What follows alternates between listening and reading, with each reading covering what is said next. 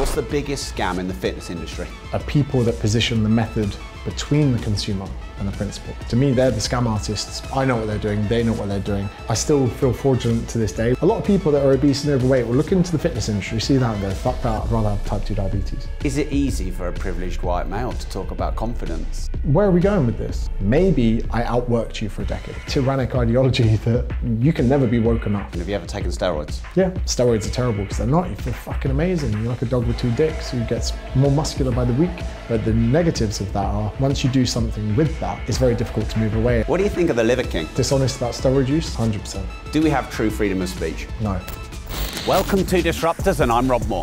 Now on the show, we have the controversial personal trainer turned social media influencer, James Smith. This was a deep, surprising, and fascinating conversation. We covered many areas: DMT and psychedelics, social media.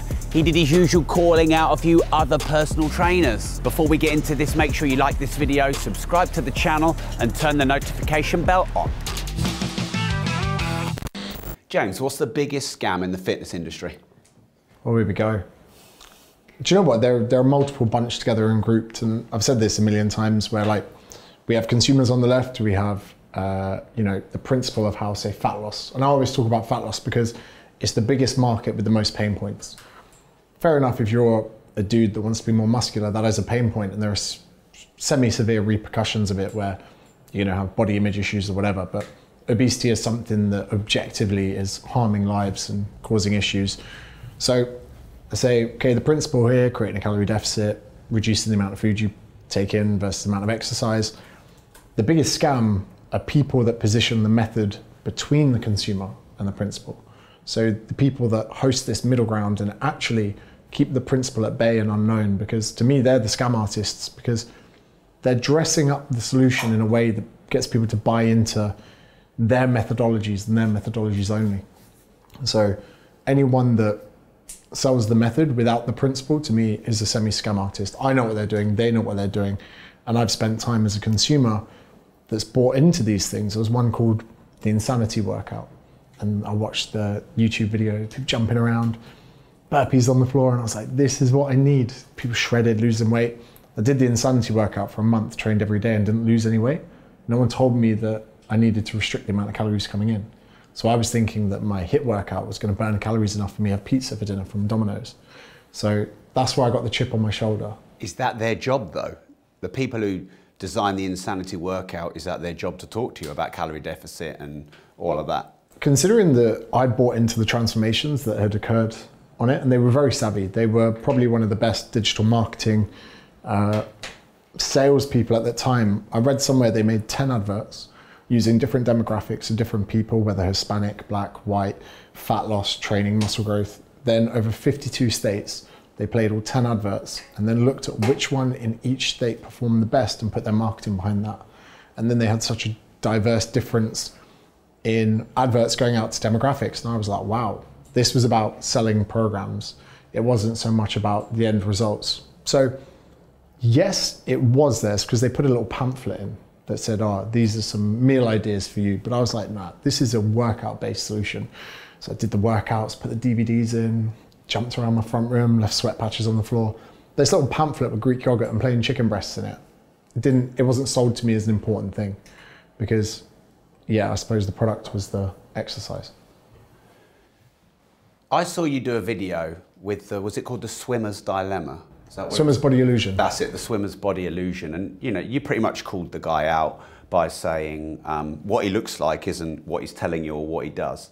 So in the sort of fitness influencer space, what do people peddle that's not really good for people? So with that example, the guy's first 5 seconds to a video, I was like, oh, this guy's a bit annoying. Like, what up, kings? And like, I tried to make it, maybe I didn't get it across well. There could be a chance this guy is genetically gifted. He had gone through a weight loss transformation himself, but the point was that there are a lot of people that don't have to work very hard to look a certain way. We all know someone, and this isn't me shitting on everyone, it's me shitting on a small percentage of people. We've all Which makes it better. Yeah, I feel better. There are some people out there that, don't put any effort into the way they look and they look great. And we're like, are you kidding me? This guy, he eats all day, he eats rubbish, he has takeaway for every meal and he's shredded. Yeah. Those people very quickly, their friends, oh, you should become a personal trainer. You should work in the fitness industry. And those people, the idea of that was to say, not everyone looks the way they do because of what they preach. They preach what they're preaching because of the way they look. So, you know, over time, sifting people through these kind of like funnels, the people that put on muscle easy are probably going to sell bodybuilding programs. People that respond to steroids very well are going to do that. Alternatively, those that can remain very lean are probably going to sell fat loss plans. Whereas that, in some respects, people need to look at that at face value, because if someone doesn't have to work very hard to achieve their goals, they might not be giving you the best advice that's right for you. And that was what I've seen in the kind of fitness industry. You can tell very quickly who's coached people and who hasn't. I do. How? Because the information they give, the way they're constructing sentences, and also their understanding of people's pain points. They're pretty shit at selling things because they've never experienced the pain point themselves. So, you know, when you say to people about, you know, the amount of times that they've said they'd do it on Monday, the amount of times they've given up, the amount of times they felt like they're inferior to everyone else because of their relationship with food, the people that, you know, are always hungry. There are a lot of people in the fitness industry that have never had this. They've never pulled their top down at a meeting when they stand up. They've never got self-conscious with the lights being on when they fuck. So for those people, you can sometimes tell there's a bit of a gap between what they're saying and what they're selling. Similarly to, I do the audiobook recordings for my books, and the people that I work with in the studio go, we can tell you've written this book. And they go, for a lot of the authors that come in. Well, that's bad, isn't it? If they're saying we can tell you've written this book, that must mean a lot of people haven't written their own book. Exactly. Just that context is like, oh, they're surprised. Yeah, because a lot of fitness influencers don't write their own books. They're ghostwritten. Even some books that authors get a huge amount of money for, they'll spend 20 hours with a ghostwriter, which is a lot of time, but it's also not. And, you know, that annoys me as well, that some people, especially in the fitness industry, let's say you've got an upward trajectory of followers and you've got a very, you know, good features, great physique, not too athletic, that'll put off housewives, you know, all great face symmetry, oh, great teeth, this person's on the up. A business will then come along and pretty much customize all of their business, and they just become the face of it. And could you argue that's good branding and good business? Oh yeah, it is, I absolutely. mean, if you're shit at writing. It is, but then a lot of the processes become business orientated, not customer centric. So for instance, HIIT training, if we remove all of our previous experiences with HIIT and high intensity, it is a modality of training that everyone is accessible to. It is a lot of impact. It's done in a short period of time. It requires no equipment. Anyone with a front room can do it. Is it congruent with a long-term habitual change, lifestyle change? Not really, because for many people, that amount of impact is only going to cause them issues later on in life. It's very difficult for people to sustain that. And then again, we have the survivorship bias. The people that do HIIT for 10 years, they turn around and they go, you're crazy. You know, this has been great. It's changed my life over 10 years. All of the people that did it, hated it, and fell off with it and got into resistance training aren't there at the end to say how amazing it is. When we look at, you know, long-term training for people, especially in their 30s, 40s, 50s, we want to limit the amount of impact we give people, even professional athletes from sports teams. The reason the box jump exists was to stop the impact of the athlete hitting the ground after doing a plyometric jump. It was to mitigate the amount of impact you give to a professional athlete. So when you've got people jumping around their front rooms, doing high knees, some people will love it, but it's very easy from the outset. Someone sat in a room and gone, you know, what kind of training do you think is best for this person? 3 weight sessions a week, moderate intensity, nah. You know, people don't like squat racks. People don't like, give us something else. You know, no, what could they do every day that we could sell them? Oh, HIIT training, perfect. How are we going to market this? Fat loss, yeah, it's a fat loss HIIT workout. What are we going to talk about? Heart rates, intensity, fat is sweat crying. Suddenly, I'm pretty sure I could be wrong. With aftershave and perfume, they pick the smell last. Have you ever heard that? No, I definitely heard that Red Bull, they intentionally went with the bad flavour because people didn't like it.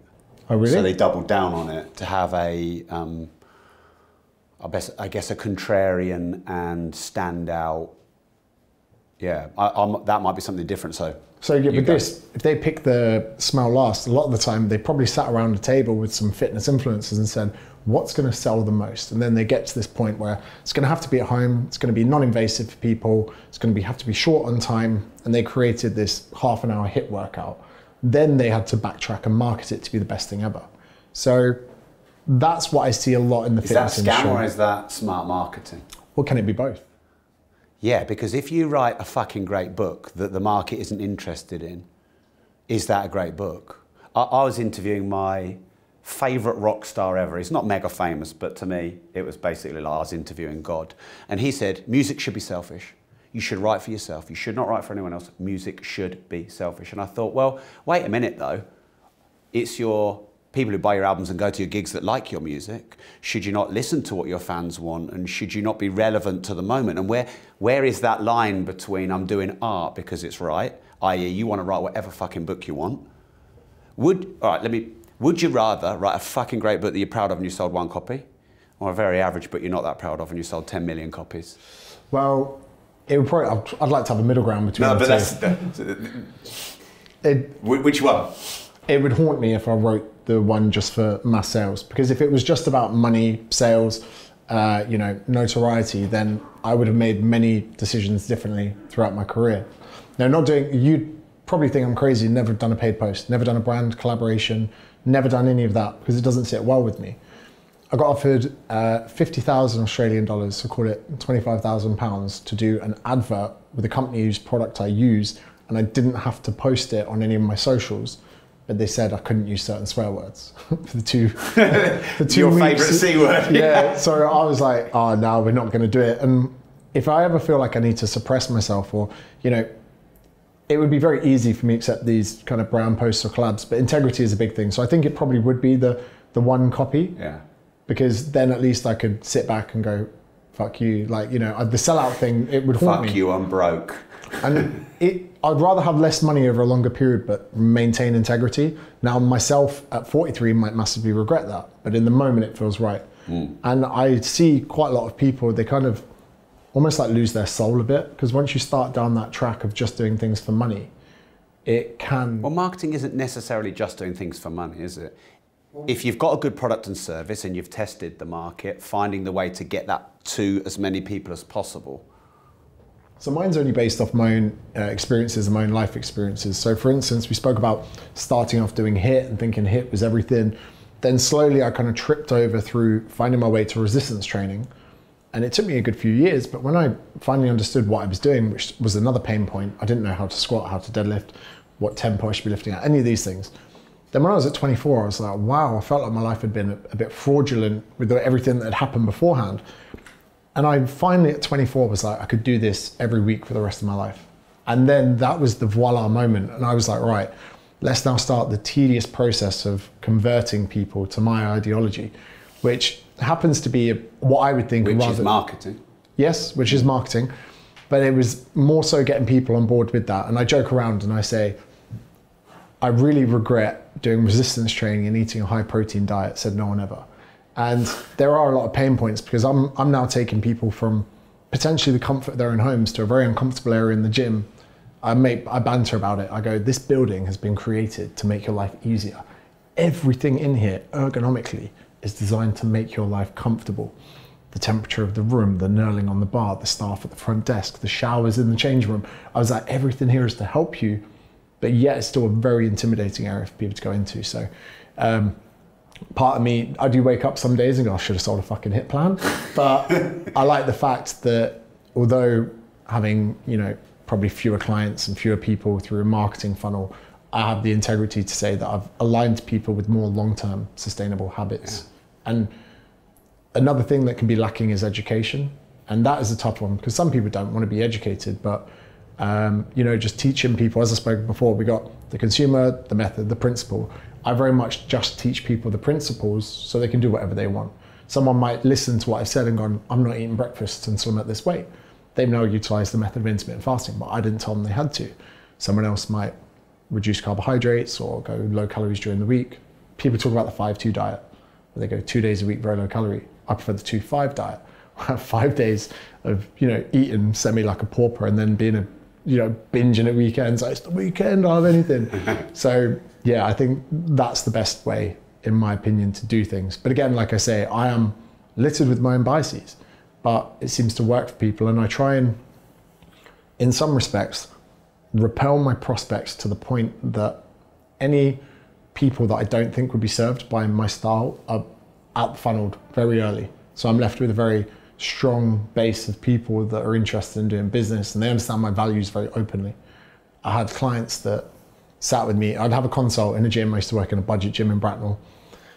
They'd sit down, I go, James, you swear a lot. You get to the point, I think we're gonna get on. I'm fucking fat, I don't exercise, I'm lazy as fuck, help.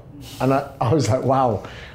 The first interaction I've had with someone was actually perfect for the first time, because I wasn't trying to be, you know, someone that appeases to everyone. Because then I feel like you can get some poor quality leads through your funnel, which are only going to cause you more pain running a business.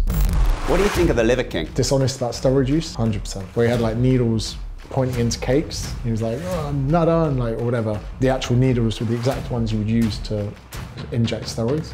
So I'm like, funny that you sent your PA out to get needles, you got the exact ones you would use for intramuscular injections. What's interesting is you said up until, I think you said age 24 or early 20s, you finally sort of found your flow and you felt like a fraud with the things that you were trying to figure out before. But aren't we all just trying to figure out our life? It doesn't make you a fraud because you didn't have it perfect when you started. Yeah, I mean, I still feel fraudulent to this day with some things. You know, like the book stuff still is weird. When someone goes, oh, I read your book, I really liked it. To me, it was like writing a well-paid blog. And at the end of it, when I finished it, I was like, oh, I can relax.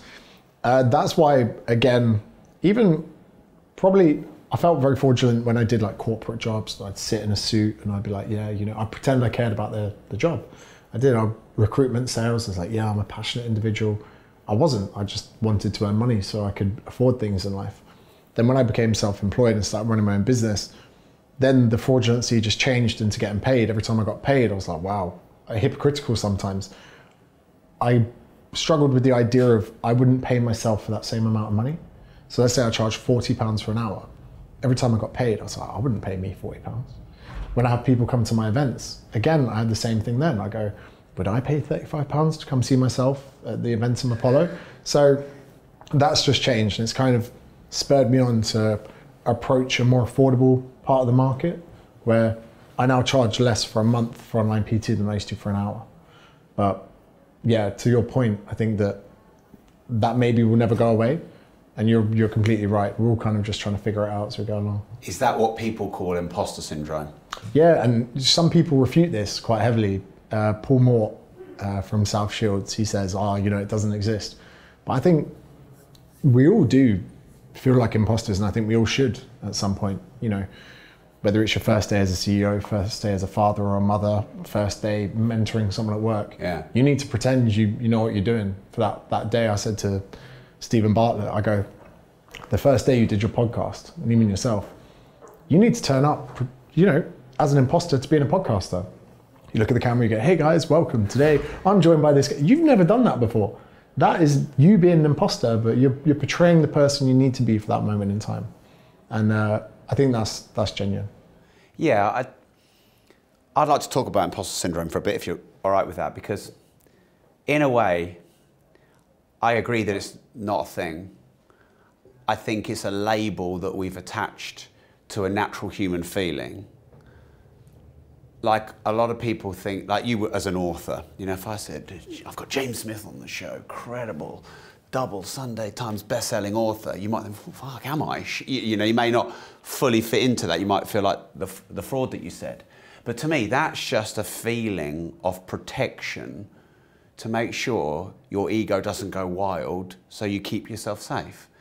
So not feeling yet like you're perfect or you're ready or you're sort of making this up is a good feeling, so you don't fucking ruin your whole life. I think, John, we could both be correct with that standpoint. They're not like, it's not like a dichotomy with our understanding of this principle. I felt it again, first time I ever flew business, or actually the first time I ever didn't fly economy, I flew first. And again, I partied a bit too hard in Croatia. I did Sail Week.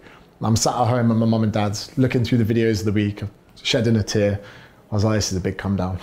I had the idea of facing an economy flight. I was like, I can't do it. So I didn't have the money, and I don't, some people get annoyed when you post a picture in business or first, and they go, when can you afford it? I'm like, you can never afford it. I've never looked at a price on a business class flight and gone, oh, that's good, you know. Yeah. But you're just in a position where the pain of going economy feels worse than the loss of the money. And I sat in first class, and I genuinely felt like I was lost. I sat there and I was like, cool, everyone's being really nice to me, and I was like, this feels weird. And I genuinely felt like an imposter then, and they come over and I was like, excuse me, when do you eat on this flight? And they were like, we'll get the chef. I'm like, the chef? I didn't do any research before. And the whole time I sat there, I was having a glass of wine and watching a film. I was like, I don't belong here. I was looking around, I was like, everyone else here has got a legitimate business, everyone else here is entrepreneurial, business minded. I felt like a PT that just got a bit lucky with, you know, social media, marketing, whatever. And every time I got paid, you know, like a good dividend, I was like, no. I felt like someone had put money into the wrong account. So for me, I think, as we spoke offline a little bit, I'm very fortunate to have an incredibly smart business partner who manages those things. And I kind of live in a vacuum, an echo chamber, even with large social media followings as well. I always loved playing video games when I was younger. Call of Duty, loved it. Whatever can be competitive. I love being competitive. And I would look to the numbers, like kill death ratios or whatever it was, and I always wanted to be better. And with social media, I admit that I treat these numbers as arbitrary, but I use them as ways of deeming whether or not I'm achieving a high score. One of the reasons I love YouTube at the moment is the analytics of saying, more people watch this, more people engage. And I'm like, yes, I'm never connected to the fact these are real people. I am in the sense that I want to serve them helpful, good content and run an online platform that serves them. But at the same time, I don't sit there going, yeah, millions of people follow me, which again could be the point you say about ego. But at the same time, I feel like I'm completely oblivious to the fact that that's an amount of people. I go to a stadium, like say you go to Twickenham and you're like, wow, this many people watched my story within 3 hours of me posting it. And I can't compute that. So I think that using the emotion of feeling like an imposter makes it easier for me to process. So. Great. I could talk about this part all day, but we've got 932 questions left. I would like to talk about body image for a bit, if you don't mind. Yeah. Being selfish, I have major body image issues. I was the fattest kid in my school age, sort of 11 to 14. Pretty brutal fucking time to be the fattest kid in your year. And I lost the weight at 14 and started to get girls and started to not have people take the piss out of me and started to get in the good teams at school and started to get the good grades. But I still felt like the fat kid inside that everyone was talking about me. Hated the way I looked. I still don't like, there's parts of my body I like, but not this part. And I cannot ever look at myself, no matter how good in shape I've ever got and been happy with the way my torso looks, yet I'm not fat anymore. It's a tough one where... By the way, I'll pay you your going rate for the therapy, so just whatever it is, lay it down. I was the same where at school, fat tabulard. I remember that. I don't remember anyone's names at primary school apart from the kids that called me that. Yes, me too, yeah. And I remember them. And sometimes I like the idea of like knowing jiu-jitsu. I hope to get my brown belt next year. And I like the fact that I would love to confront them one day and just be like, you were a fucking dickhead for what you said. Like, I think they're very much different people today. And they were also probably hurt at the time. Exactly. Yeah. But I think it would be quite nice to maybe just choke them out and leave them somewhere and do a TikTok live on it at the same time. Just leave them unconscious at a train station and be like, 1-1. Yeah. But no, yeah, very much same. And the thing was, I wasn't actually that fat. It wasn't like the doctors or nurses would be like, oh, this guy's going to have type 2 diabetes. But I shouldn't be a 10-year-old kid asking dinner ladies what's fattening. You know, that should never have come into the equation. And like, I'm very close to my mum and dad, but they didn't know what the problem was, you know. And again, I said video games, being inside sedentary, all of these things played into it, but no one ever put the bits together for me. But one thing, even 3-4 years into being a PT, I was like, why don't I have abs? And as far as fat distribution, I only store fat on my stomach. My legs and my arms are really lean all the time. My rugby teammates used to joke and go, you've got the best vest rig ever. When you wear a vest, you've got the best body in the team. When you take that off, you don't. And then I was like, instead of my fitness friends that got 6-packs were like, how are your legs so lean? But I was looking at them going, how's your stomach so lean? And even between men and women, sometimes women that tend to store more fat on their thighs have flatter stomachs. The guys look at their partner and go, how's your stomach so flat? And they look at their partner and go, how are your legs so lean? So it's one of those things where I never looked at my strengths. And even fitness was so much about how your stomach looks, when really I found that the majority of my compliments that I get from women was about my shoulders being broad, my shoulder to waist ratio, or having well-developed legs. I was completely off. My insecurities didn't match up with the reality of the outside world. But I think in some respects, I like insecurities. And I speak about this in the new book because they show us the path to getting better. And what you and I probably both suffered from was looking at the reality of our current existence and losing sight of the trajectory of our path that we were on. So both of us would have worked and accomplished tremendous feats in battling our insecurities, but we were too focused on, an alternate reality of what we thought we should look like that we lost track of what we'd done. And that to me, it is something that everyone struggles with. I think now, although we communicate more than ever, we don't talk about insecurities and the way we feel. I feel like emotions get parked a lot. This is why I love podcasts, because you can really unwrap a conversation, because it's one of the only times you talk to someone they don't have a phone in their hands. So I think that every man that listens to this and every woman would agree that they're still not happy. You look at the extreme lengths bodybuilders go to, even Arnold Schwarzenegger doing Mr. Olympia, when he won the title, he still wouldn't have been happy. And that was a real awakening for me, where I saw so many people in the fitness industry get in such good shape. I was like, wow, these people are no happier than me. They're actually just further down the spectrum of eating disorders and irregular eating and unhappy lives and restrict and binge. And that allowed me to kind of take my foot off the accelerator a bit.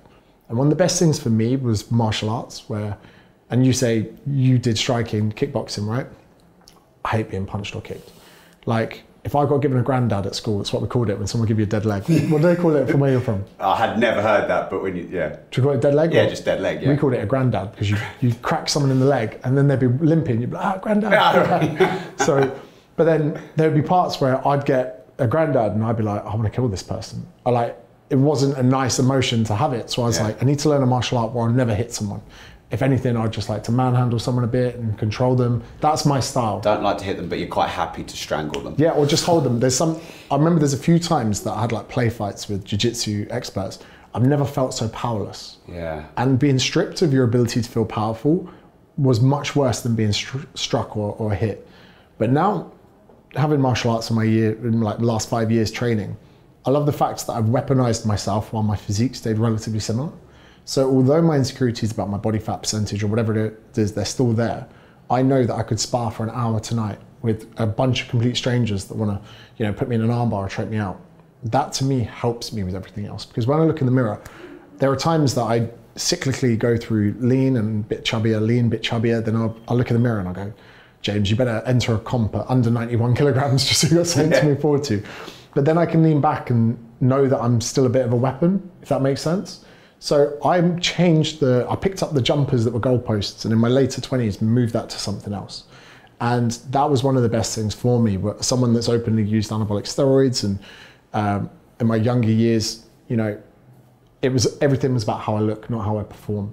And I managed to escape that matrix and get into a little bit of CrossFit, which I never talk shit about CrossFit because I actually love it.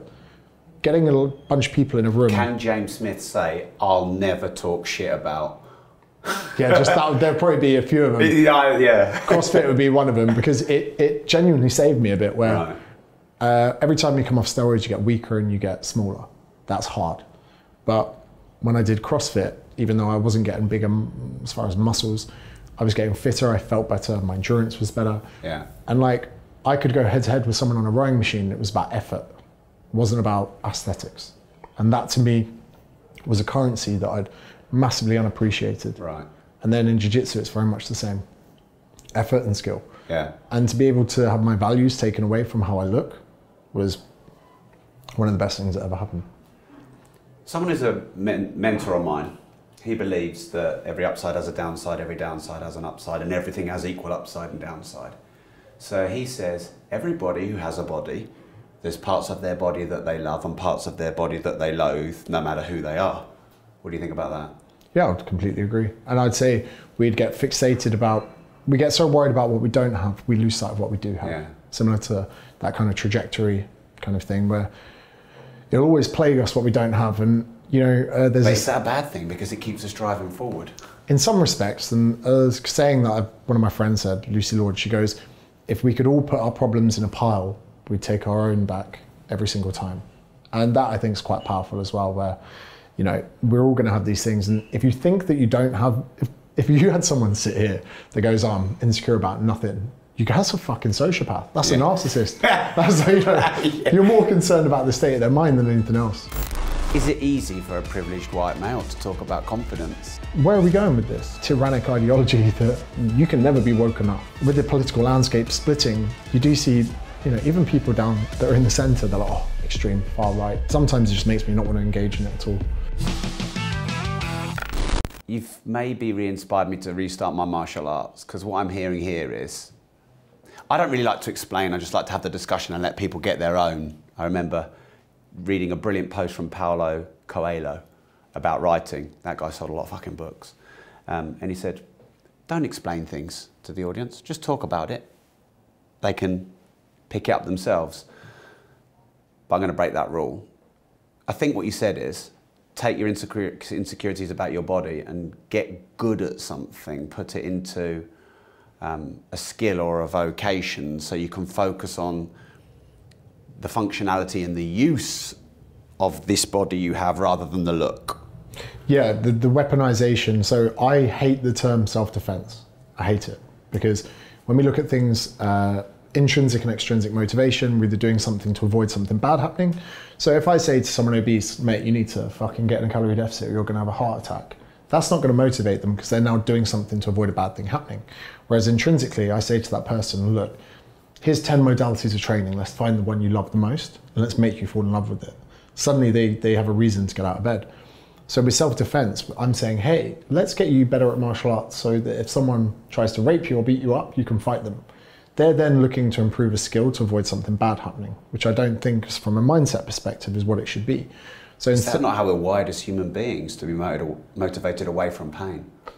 In some respects, but I'd rather say to anyone listening, male or female, big, small, whatever, there's a certain amount of, combative competency you have.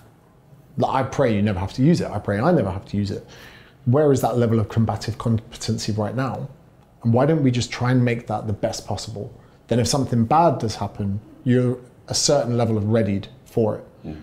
Rather than me saying, oh, let me teach you some ways out of a headlock in case someone tries to drag you into a bush. No. I think that we all have a certain level of fitness, we'll have a certain acumen, we all have a certain level of combative competency, and I think that's a brilliant pathway to go down with people. And I believe we get very much distracted from the fact that we are, very primal and primitive in the way we think and deal with problems and everything. And some Welsh guy kind of went in on me in the comments the other day. Some Welsh guy? Because he kept calling me Boyle. And he was like, you're a fucking embarrassment, blah, blah, blah. I was very constructive. I turned it into a brilliant YouTube video, if I say so myself. But at the end, I was like, he was saying he was bigger than me, therefore he's better than me, train more weights. And I was like, you know where I train? Come, we'll do some jiu-jitsu. Because the beautiful thing about jiu-jitsu is that you never want someone to get hurt. I would never, even if I was to get my worst enemy in any place and get them, the idea is that I make you powerless to the point you give up. And making someone give up to me is much, much better and more satisfying than hurting someone. I actually don't think I'd ever really genuinely want to hurt someone, especially not injuring someone or anything like that. And at high level jiu-jitsu, people will break legs or whatever. I don't think I'd ever do that. I'd rather lose the match than put someone out on crutches or whatever for a few weeks. But the beautiful thing is people can go, oh, it's really bad you wanted to fight someone from your comments. I go, it's not, because I don't want to hurt them. I just want to make it feel powerless. But the beautiful thing is that I'm okay with losing that exchange. So let's say Boyle from the comments comes out and he explicitly comes to fight me and he beats me. I would then stand up and go, do you know what? I called this guy out and he fucking beat me. And the best thing is then I would use that to motivate myself to, if it ever happened again, that I would try my hardest so that it wouldn't happen. And that kind of drive that I have in my mind for that, it was best articulated by Hickson Gracie, one of the all-time GOATs in martial arts. And he says, losing is not the same as being defeated. So losing, I could lose to that guy. I'm only defeated if I never do it again. Same at competition. our enemies are always greatest in our imagination. I joke about this in my live show. I go to comp, I don't look at the guy's name, I don't know anything about him. And then I think, oh, I bet he's well hard. And then I go, I bet he's been to prison. I bet he's been to prison twice. I bet he's killed someone. And then I meet them, I compete against them, they're the nicest people in the world. But the one saying from Hickson there was, when I step onto the mat with my incredibly sweaty feet from the anxiety of competing, this person can beat me, I can lose, but being defeated is my personal choice. And when people think about martial arts, let's say you go, oh, I'm inspired to go compete, and you do a kickboxing tournament next week, someone kicks the fuck out of you, knocks you out in front of your family at a, you know, white collar boxing event, whatever it is. You decide whether you've been defeated. You can't decide whether or not you lose. And to me, that was a very profound thing that I'm very keen to pass on to other people. Just one thing on this subject, and then we'll move on, and that is, what if you're not asked about martial arts, but you've still got body image issues? Do something else. So get good at something, is that the message? Yeah, and I think you should have some competency hierarchy that no one can take away from you, even if it's fucking chess, all right? Something that if you lose your business, you lose your family, whatever it is, there's something that's a backbone to your life that's not impacted. We said before offline about social media and being cancelled. I must fight on an ongoing basis to ensure that I look at my social media as a tool that can help people, but I am not that tool is not me, and I must be prepared for it to be taken away. And you did say about being cancelled, and the beautiful thing is, I now teach jiu-jitsu once a week, and I fucking love it. And I think to myself, I've got enough in savings to open a dojo where I could have a small gym and mats. I would hope to get my Australian visa because I'd do it in a small town somewhere. I then have the door knocking experience to knock on enough doors in a small town to convert enough people to come to my gym. I'd give them all a week free membership, and I would, from that, build a business I could survive from. I'd be a very different person in 10 years than the current trajectory I'm on, but I would actually be okay with that. And I would still be arguably wealthier than most people if I did that. So again, it'd be a bit tougher teaching chess. Knocking on the door, hey, my name's James, I'm a local chess champion. Do you want to come to my academy? It'd be a bit different, but as you can tell, even me talking about it is something that I'm very passionate about. And I feel like I've almost protected myself from the world going to shit by having that mentality. Mm. One more fitness-related question, and then we'll go into confidence. Okay. Talk fucking loads about your book and promote your book. It's all right, we got everywhere. We got the Sunday Times bestseller, so don't push it too hard. Okay. Well, maybe we have to go bigger. Yeah, but whatever you like. What's the craziest thing you've ever seen in the fitness industry? Depends what you define as crazy. It sounds crazy, but competing. I don't get it. And this again comes from a place of ignorance. A lot of people starve themselves. They can call it what they want, they starve themselves because they create some pretty weird relationships with food. They'll cook their favorite meal and freeze it for 4 weeks. These are unhealthy habits that people are doing. They then, if they naturally compete, go to a period where they lose their menstrual cycle or their dick stops working. Like if my dick stopped becoming erect, I'd take that as a fucking hint that I wasn't eating enough. And they do it to parade and fake tan to impress other people. Now, it'd be very easy for them to go, well, you get sweaty and roll around people trying to choke each other out, and I get that. But for me, having that as the, you know, the pinnacle of fitness, to me, fitness is about what the body can accomplish and can do. And let's say we use CrossFit and competing. On the day you would compete in CrossFit, you'd perform your best. On the day you compete in physique, you perform your worst. And to me, that is paradoxical. It's almost like an oxymoron. That we would hold that in a highlight and go, this is fitness, which is what a lot of people that are obese and overweight will look into the fitness industry, see that and go, fuck that, I'd rather have type 2 diabetes. And that's what I think is crazy. So is much of the fitness industry a scam then in that regard? Some people love it, but the thing is, I've worked with quite a lot of coaches to better their kind of fitness business, and they'll say, oh, I'm thinking about competing. And really what they're looking to do is be accepted by their peers, not to build confidence or make themselves a better person. So, you know, if I could, I've talked a lot of people out of competing because people magnetize other people's values. I think in modern day society that happens a lot, and we'll get into that when it comes to like mortgages. A lot of people see their parents hold strong values about something who arguably do come from a different world to them, and they make them their own and wonder why they feel a bit suffocated and why they're a bit unhappy or So let's say you get into the fitness industry, you think you need to compete to be taken seriously because all the other PTs in your gym competed. You're 4 weeks out feeling like you're going to faint every time you get up, and you're like, why do I feel this way? Because you're working towards someone else's values. They might hold that and cherish it as really, really important. And yeah, just to say to people, what do you want? Oh, I want to feel good, I want to train well, I want to perform well. Well, that's not congruent with your value system that you're holding on to. So in some respects, yes, can be a bit of a scam. So your book's called How to Be Confident. Can anyone be confident? I've kind of called bullshit on confidence in some respects, because I kind of come up with the theory that whatever opportunities or kind of forks in the road present themselves in life, we have a path of action and inaction. It's very easy to continually choose a path of inaction and label yourself as someone that isn't confident. So let's say you are single, you didn't ask the person for their number, you didn't chat to them, you got asked to interview at a job that paid 20% more than what you do, you chose not to do it because you didn't want to do it. You know, all of these things kind of add up. And if you choose an action enough of the time, there's a label out there that fits me perfect. What is it? I'm just not a confident person. Whereas I think that their confidence sits on many different spectrums. For instance, we could say confidence and anxiety sit together. Anxiety is predicting an outcome of failure. Confidence is predicting an outcome of success. Then when we look at failure as a bigger picture, you know, confident people have a good relationship with failing, not a good relationship with success, especially entrepreneurs. Like, you have an entrepreneur that creates a business or a system and it's not working. They're okay with that. They don't take it to heart. Good entrepreneurs anyway. They can appreciate that something's not working. Whereas someone who's maybe looking to dip their foot into the entrepreneurial world of building a business, but they're so petrified and crippled by the idea of failing that they never actually get to accomplish anything. So then we can call confidence this, you know, magical way of being okay with failing. I also see, you tell I'm media trained here. You can also, there is a utility to failure that we don't talk about enough. So people see failure in a bad light. But with every failed attempt, we can develop competency.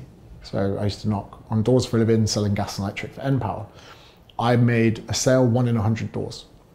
Was I getting beaten up and deflated by the doors when people told me to fuck off? I was like, no, because I just got the opportunity to pitch to a stranger there. My heart rate is dropping with every one. I'm pronunciating my words better.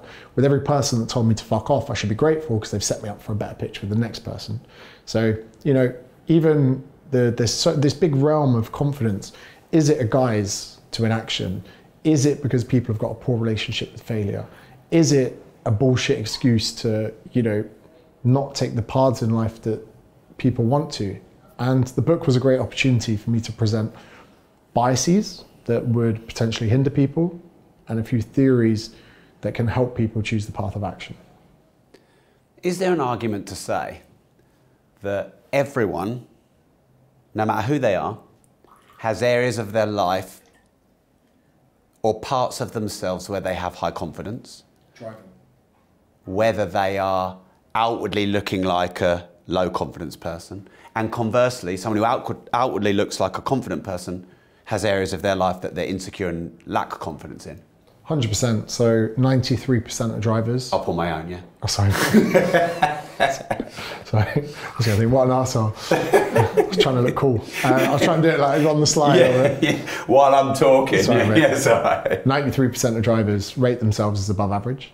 So like for a straight rule over, like 75% of like DNA exoneration, where people are found to be innocent, not guilty, is from faulty eyewitness testimonies. So human beings have the ability to be, you know, overconfident machines. But you're completely right. If you said to me, right, James, you got to do a 20-minute talk to 5,000 people, or you got to go ask that girl in the red dress for a number, I'd be like, give me 10,000 people. You know, that to me is more comfortable. Whereas, especially because I have a girlfriend now, that'd be a bit, you know, I'll be very nervous. But, you know, so we all have gaping holes in confidence in different areas of our life, where you have some people that, you know, might be slotting a kick for goal, you know, in a rugby stadium full of people, absolutely fine. Post-match interview, they can't get their words out. So, yeah, there's definitely different spectrums. I think even the most confident people have definitely got holes in there.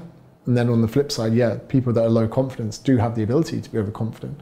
Even, you know, one of my favorite biases is the availability bias, where the information that we have available to us paints a picture of our reality. So I live on Bondi. People go, oh, you scared of sharks? I go, well, way more likely to drown. And they're like, what? I'm like, yeah, the people drive on there every day. See people pulled out the sea wearing jeans, you know, like people that just got a little bit too close to the rip. They get them resuscitated on the beach. I've never seen anyone get bitten by a shark. Again, taken off on a plane, everyone was like, oh, shitting themselves about the plane. I'm like, your Uber drive here was way more dangerous than, you know, the plane taking off. So if I was to say someone, you know, in a debate, what's the most dangerous source of power? They go, oh, nuclear. They've got a false sense of confidence through the information that's been made available to them. Whereas deaths per kilowatt, solar's much more dangerous because of the people falling off roofs fitting the solar panels. So the information people have available to them skews their reality, and it also gives them a false sense of confidence. So as much as people think and label themselves as not confident, they often have overconfidence in other areas, whether they know it or not. So therefore, is confidence not a thing that is a persona? It's individual areas within our lives that we've either mastered or disowned. Yeah, and I mean, if you go onto 16personalities.com, none of the personalities are confident. You know, they're not assigned to personality types. No. It's a perception of your reality. But we make it about ourselves. You're a confident person because you do all your shows and you've written all your books and you're good on social media. The sweat patch says otherwise. Yeah. I'm not a confident person because I couldn't do that. Often we pedestalize other people and think, wow, they're confident because they're so good, I could never do that, therefore I'm not confident. But that person might be really confident in chess, for example. Exactly, so it's a very good label. People do need a label for their inactions. They need something to lean back on as to why they're not doing things. It makes them feel better. So it's a validation for an excuse. 100%. Yeah. And there are some people that probably have got naturally very high levels of anxiety, and I'm not saying that, oh mate, just snap out of it. Yeah. I'm saying, well, all of our start points are very different in life, and I think that, you know, confidence in some respects is a very easy excuse. There might be some people very much crippled by it. And I say as well, I have a theory, this isn't backed up by science, but when you look at dogs, right, you might have a very timid dog or a very confident dog. The timid dog has built a reality of experiences that have happened in its life. Maybe abusive owner when it was young, whatever. Timid because every time it's gone near a human, it might have been hit or mistreated. Whereas dogs that grew up in my family household, nothing was a threat. They were always fed, looked after, throw a tennis ball for them. So when they went out to a busy road, they didn't see cars as a threat, and it didn't end well for any of our dogs that got run over. So we must take into account that our starting points are very different, because if you've been suppressed by your family, your friends, your loved ones, you've been shit talked about and bullied, and you've experienced trauma and all of these things, that does hinder your perception on the reality. So it's not me going, just pick the path of action, mate. It's about taking note and taking stock of the fact that we all have these different start points. But, you know, whether you start at 0 or you start at 1, we still need to appreciate and have the same kind of values and you know, perception of the outside world. And yeah, really all you're trying to do, you're not trying to make anyone a superhero, you're trying to make them reach their full potential. So is there an upside benefit of lacking confidence? Society rewards confidence. I think society also rewards overconfidence in some respects. Is there a utility to not having a lot of confidence, apart from potential humility? I'm not sure. Or not overt public failure, which thousands of years ago would have been a bit of an issue, wouldn't it? Yeah, and I mean this whole failure thing as well. Before, back in the day, we used to fear legitimate things. Now, really, all we're fearing is embarrassment, rejection, you know, anything that's going to damage our self-esteem, things not going right. You know, before it was like famine, tyranny, war, tribal warfare, whatever it is. So like our fear systems, public flogging and stoning to death. Yeah. So our fear systems are very much, you know, probably overactive for a lot of these things. And Tim Ferriss famously, I love this part of the book because I read Tim Ferriss asking about 10% off a coffee, and I remember reading it. I was like, oh, that's quite a good point. And then I referenced it in the book, and I was like, I can't put this in the book without doing it. And I tried to get across to people, you don't ask 10% off a coffee to get 10% off, you do it so you look like a dickhead in front of everyone, and that it's embarrassing and that you'll get rejected.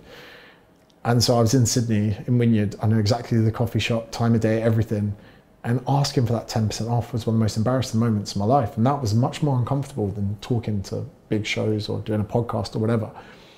It was only afterwards that I realized it wasn't as bad as I thought. And we all experience this in our life, whether we approach a stranger or we ask for promotion or we interview.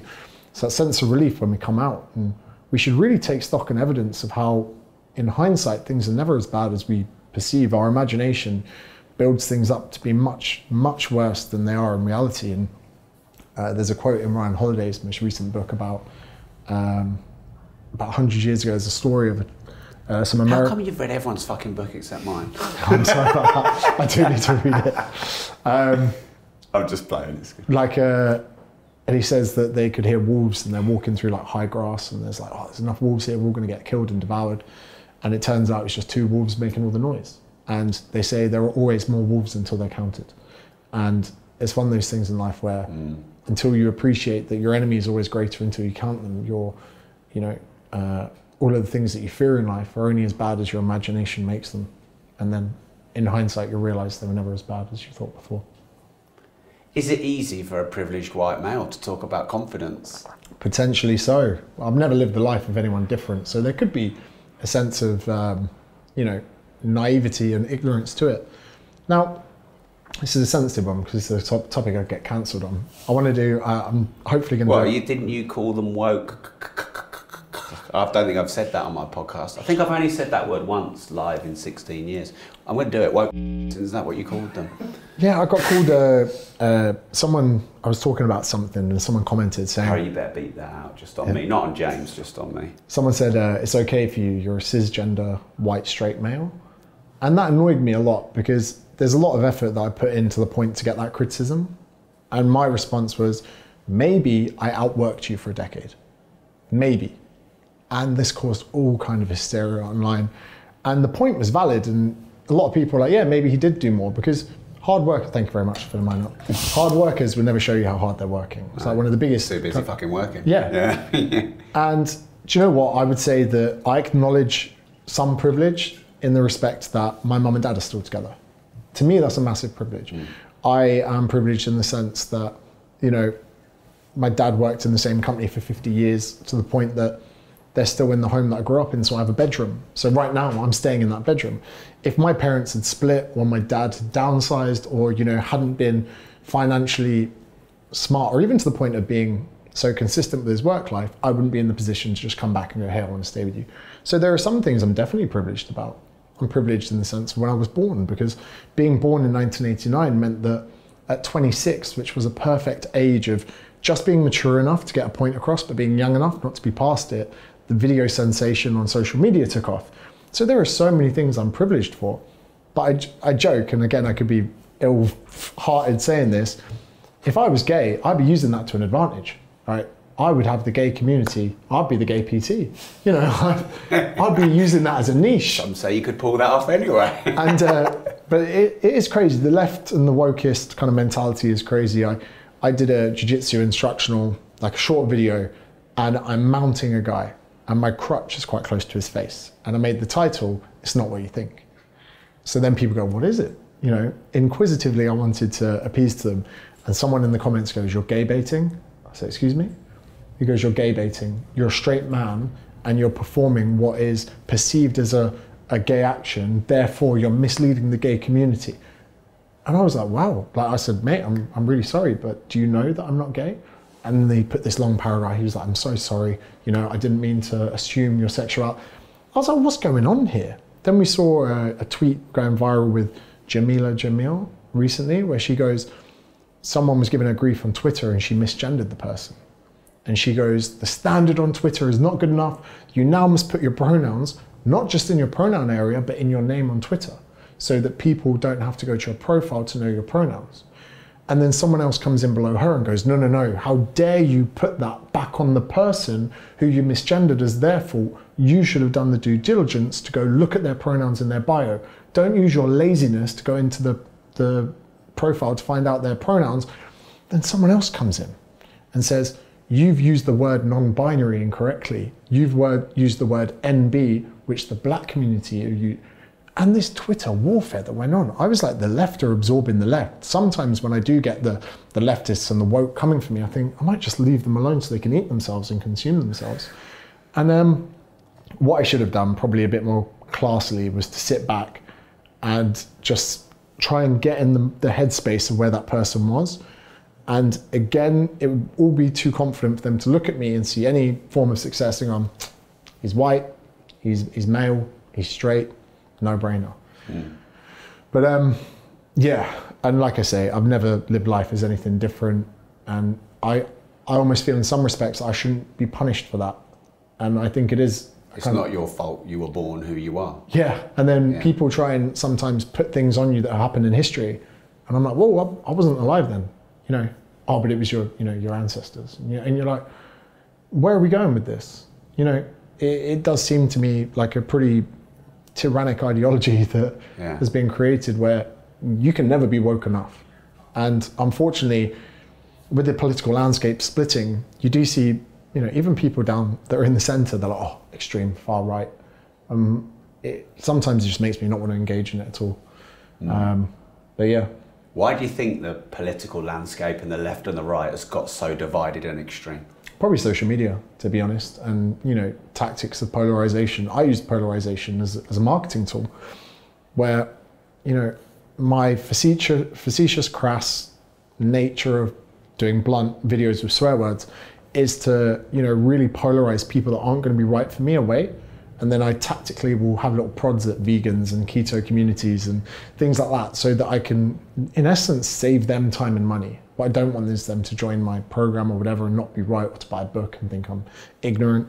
Are you also doing it to try and get more views and more reach? Yeah. You figured out that it gets you more views and reach? Ultimately. And it was by accident I figured this out. I used to do a little whiteboard. Say I'd have a client cancel. I'd go into the PT room, I'd get a whiteboard out with a pen, I'd put my phone on the side, go live. Go, hey guys, here's calories, here's your macros, here's your protein, blah, blah, blah. And then something would annoy me. I'd go into the PT room and I'd be like, this is fucking bullshit. And then the views, woof. And I was like, what's going on here? Similar to, you know, at school, you know, if someone's doing something amazing, no one goes over, you know. You might have the best Pokemon cards at school, no one cares. There's a fight, people are legging it to watch the fight. So there's that primitive, combative part of our mind that just loves seeing shit go south. So then over time, you know, I do 10 videos, which ones did the best? The ones where I had too much coffee, cool. So I do 10 videos having too much coffee, which ones do best? The ones where I'm bagging people out, cool. Bag 10 people out, which ones do the best when you go after the charlatans? So you do get these kind of systems in place and you are going to piss people off, but ultimately I'm too focused on the systems that I use for business and marketing to, you know, to really worry. I mean, even yourself with your businesses, and there are going to be entrepreneurs and business owners and people in that space that don't like what you're doing, but ultimately they're not people that are going to come to your business events or people that are going to respect you enough to buy your book. I will read the book, by the way. I will read it. I've written 18, so... What's that? Which one was the one that my business partner James Shaw was talking about? It would probably either be money or life leverage. That's it, yeah, money. Yeah. That's why I'm not offended, it's all good. He said to me... I'm not woke left, I'm not offended. He said to me, but this is it, because of your approach being like, oh, I don't mind if you read it after, I'll read it now. But if you're like, you got to read my book, I'm like, I'm never going to do it. So I initially started the conversation about why has the political landscapes got so divided and polarised, and you said social media. And you figured out polarisation works for reach. When you said social media, are you also saying social media encourages polarisation? Yeah, because it rewards that confrontation, it rewards the extreme nature of things. I'm not sure if the statistic of fake news travelling faster than true news is actually sound, but I think from a standpoint it probably is. So, you know, there's three truths in life. You've got personal truths, objective truths, and political truths. So personal truth, it's true because it feels to you like it is. I think this is Neil deGrasse Tyson's, by the way. So if you believe Jesus... It's another one, another book you've read of someone else. Neil deGrasse Tyson, you know, if it's personal truth, it's true to you. So God is real to a Christian, Allah is real to someone from Islam. You can't say to someone that's not true because it's their personal truth. You've got objective truth, you know, the speed of light is whatever. But then you've got political truths where things become true through repetition. So, you know, we've seen Trump do this very effectively with like Hillary Clinton or whatever. So, you know, people play into that landscape. They play into the virality of people wanting to see shit go south, people playing into that. And, you know, the algorithms, however intelligent they are, if someone's starting a fire on the internet, the algorithms want to make that a bushfire. They want to make it a massive widespread fire. And that is what I think causes a lot of polarization. Now you can't sit in two camps, especially the left. They're like, you're either with us or against us. You know, if you were a political left person, or you're a liberal and you like Jordan Peterson, they're like, no, you can't have both. So what, you can't be a liberal and like Jordan Peterson? They're like, no, get out, we're in. Too late, we've cancelled you. We found a tweet from 2011. And that's another thing as well that I don't like is, you know, people change. And and the way the world was back then changes. And I'm very different to how I was a year ago, even 6 months ago. And I don't like the fact that one of the left's tactics for cancellations is to go back in time. Because, you know, we mature, we've all been young. I've done dumb shit when I was younger. I will continue to do just maybe a little bit less dumb shit. And I don't like the fact that people are digging up graves in the point to win an argument. And social media like that has caused a lot of issues where people have found tweets from 15 years ago. And to be fair, that makes me sick a little bit that people go to that extent. The Molly May incident on Stephen Bartlett's podcast. Yeah, that blew up. You put out the podcast for a year, no one cared, and then suddenly they're digging it up. And also what she said made good practical sense that we do all have 24 hours in a day. That's a fact. Yeah, so that's an objective truth. That's not a personal truth. I think it's 23 hours, 58 minutes. But it's always a worry. But I do think it's social media. I do think that politicians are levering this more than ever. Especially, you know, if you can't raise your own profile, put someone else's down, which I've been guilty of before. Yeah. So what's to blame though, the algorithms or the people? Because if you think about it, algorithms can only gain people in a way that people's minds work. If we didn't react to all the extremism wouldn't work. Oh, we're to blame just as much. Again, with the whole confidence thing, it's easy to blame. Social media, it's also easy to blame that. Oh, the algorithm. Fucking algorithm. Fucking Meta. I've said that loads of times. Why is the world hating each other? Not humans. It's obviously AI. So I agree with that. Yeah. Right. Do you struggle with confidence yourself? At times. Sorry, one more thing. Let me go back. Trolling online versus face-to-face. So you call people out, but if you had 3 very left people here, would you call them all woke? Or would you be more polite face-to-face than you are on social media? I'll give them the respect until, you know, I would respect everyone. I think online it's quite cool to you're abrasively throwing things into the fire. And then when that fire explodes, you don't have to be there. Just put your phone down. So a lot of the time people are like, oh, have you seen the response video? I'm like, no. And then they're like, are you going to watch it? I was like, no. So sometimes I'm just literally a bit of petrol on the fire and I leave it. If people are in the room, I'd actually like to probably try and have an objective conversation because it's easier to understand someone when you're looking eye to eye with them. Whereas online, people don't want to learn. They don't want to find a middle ground. They're throwing petrol on from their side. We're throwing it on from mine. So no, I wouldn't. I'm never rude to anyone. And if anyone criticizes me, I've only ever had one bad experience with someone face to face. And I just politely asked them to leave the table we're drinking at because I was drinking in Sydney, near the Opera House, and I think it was 2 girls and a guy went past and we're on a big table like this. And I said, hey, join us if you want. Like, you know, we're not precious, just please don't record anything we say and put it on the internet. Because we're currently shit talking one of our mates. And they joined us and one of the girls, one of the weirdest ones, she just started going in on one of my friends saying he was riding the coattails or something like that. And I was like, would you fuck off? No, and I just said, please can you leave the table. That's the most horrible interaction I've ever had in real life because people are very different behind screens. Yeah, this was where I was digging really. Shouldn't be digging with questions, I should just be asking them. But the fact that we can sit behind a computer now, we can be much more brave and aggressive with our opinions. And it's like the car syndrome, isn't it? When someone's angry at you in a car and then you stop and then they get out and they're like, oh, you're all of a sudden really nice. There's a really strong correlation that I'm fascinated with people being on their own and the levels of aggression. So we rarely experience road rage when we're in the car with people. It's when we're isolated on our own and we've been together for a long period of time. We also saw that people being locked down and confined to their own homes made people very angry. And I seem to think that the more you segregate people and isolate them, the angrier they become. Right. So I believe that the majority of people that are trolling or being mean online are very lonely people. Yeah. And lonely people don't find themselves in social settings, nor do they have the confidence being in a group. So I think that the people that give you the most shit would never confront you. 1, because they're on their own. 2, they're probably not out and about. They're probably just at home. They've probably got their job and then they're home. And then they don't really exist much outside that. So all I need to do is spend 30 seconds after seeing a comment and flip it into being a position I feel sorry for someone. Yeah. Like, the only person I shit talk about is my best mate, and I put it in his comment section, and he always does it to me. If I post something, an hour later, I'm like, what's he said? And he said, so it's got like 300 likes. I'm like, you bastard. So yeah, I think that if anyone out, because people were shit talking or criticizing you or saying bad things to make themselves feel better. That's it. Yeah. No one's doing it to make themselves feel worse. Yeah. And I look at that and I go, wow. And sometimes I do bag them out. I go, hey mate, I hope your life gets better. Or, you know, whatever it was that hurt you today, I hope it fixes itself. Because then you get to rip them and get your point across at the same time.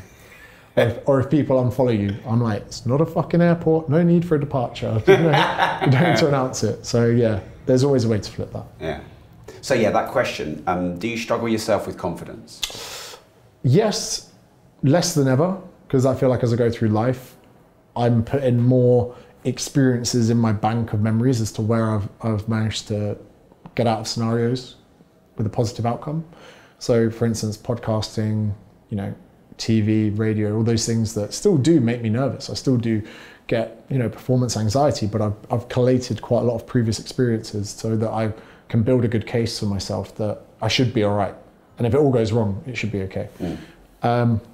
Weirdly, I think that, like I said before, even I'm confident with life, because if everything was to get taken away from me, I feel like I have the tools to build it back up in some respect, which is why I think it's important to weaponize people.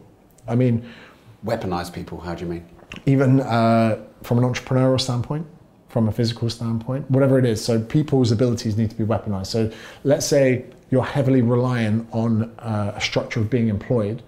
If you had everything taken away from you from your job, you could be in a very like nihilistic existence of like hating the world. So skill yourself up, basically. Yeah. But if you teach someone the fundamentals of sales, marketing, business operations, you could, you know, grab them out of their comfortable life and put them somewhere else in the world. Suddenly you're in the south of France and you've got to make it work.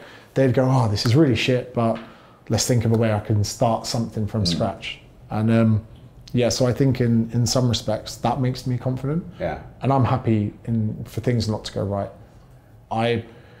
Happy or okay with? No, it's weird because I'm happy with the constant, I was saying to you before offline actually, that I'm constantly dissatisfied with my efforts, but that makes me happy because it keeps me driven, it keeps me motivated. I couldn't imagine anything worse than retiring. So you're saying happiness is constant drive rather than arrive at a destination of feeling perennially happy? They say the man that loves to walk will walk further than the man that loves the destination. And I think I've never wanted to be a millionaire. Some people say that and I'm like, it's very destination based. And I think I'm definitely privileged as someone that loves the journey. That is a place of privilege. Yeah. And I did a seminar in front of about 500 PTs a couple of weeks ago. I was like, you are the luckiest fucking people on the planet. You're working a job you like, top %. You work for yourself, top %. You get to control the variables of your business. You guys are in the top fraction of fucking people on the planet. I was like, you may have less money than other people, but you guys are fucking wealthy because there are bankers in Canary Wharf, hate their life, stressed out, and they earn more than most people. So like that, I think is something that, yeah, definitely gives me confidence with it. And it doesn't have to be, external people could say, oh, it's maybe your financial status or your social status or any of these things. It's not those things. I feel, to me, it's confident that I have the constituents of a good life. And if some of those constituents went away, I feel like I could get them back. Did writing a book called How to Be Confident make you more confident or less confident? Probably made me seem like a bit of an arsehole, if I'm honest. Like, well, I didn't pick the title. Your marketing department did? No, publishers. Yeah, I did that. I like, fucking hate it when my publishers come in too hard on angle. But they said, they presented the title and I was like, I could do that. It wasn't like I didn't say, oh, I know that. I said I could do that. I could assimilate all the information I believe that could help people. What book would you have written that wasn't pushed by the publisher? We're talking about this now, actually, where I was saying to you before that the demographic of people that I talk to is changing, and I've got a lot more men followers than I've ever had before. And now I'm 33, which is still young. My male following in their low 20s, I keep having the same conversations with them about their lives. I'd love to write a book, and this is again, I'll be cancelled for being a sexist. I want to talk to young men, and I want to talk to guys that were where I was at 21. Hey, don't do steroids. You don't need to. Get your natural potential. You don't need a six-pack. You know, get fit, get strong, lift your fucking weights. Girls will love you for it either way. You know, no girl is going to dump you for not having a six-pack, and if she does, you're with the wrong person. I'd like to say to them, you know, find something, doesn't have to be passionate, but find something that you could do that could potentially be your own business. Because being your own business owner or running your own business, even if it was fucking drop shipping on Amazon, you create this aura amongst your spirit, which sounds kind of like very hippie. And I was like, not having to report to a boss, because reporting to a boss and being micromanaged kills your soul. Like it literally hindered my state of well-being when, you know, my boss would be like, oh, I need you to do this, I need you to do that. And it wasn't something I enjoyed. It was like recruitment or sales or something like that. Just remember, that's your truth, not objective. Yes, of course. I have nearly 200 staff, so I hope they're not fucking listening to this. Like, so some of these young guys, because I would be talking to myself. Yeah. There are some people that are happy for the security, similar to being secure in other areas of life. There are a lot of guys that read my second book that kind of resonated with it. They're like, oh, I want to do something for myself. I'd rather get paid less, but do my own thing. And then I'd probably say to them as well, just about, you know, values, maybe traveling the world, getting out and about. I was pretty reckless in my 20s as far as if you had to put an objective pair of goggles on to what the smart thing is to do in your 20s, I didn't do any of it. But I managed to come out on top. And I'm not saying this is a blueprint for people to follow. This is a blueprint for people that have resonated with my journey. I'd love to write a book for them and just say these kind of lessons that I could have done with a few years earlier. I'm kind of grateful they didn't. And I'm in the gym and guys will come over. I'll be like, oh, James, cool, can I get a picture? I'm like, sweet. I'm like, what'd you do? They're like, oh, I work in insurance. I'm like, do you like it?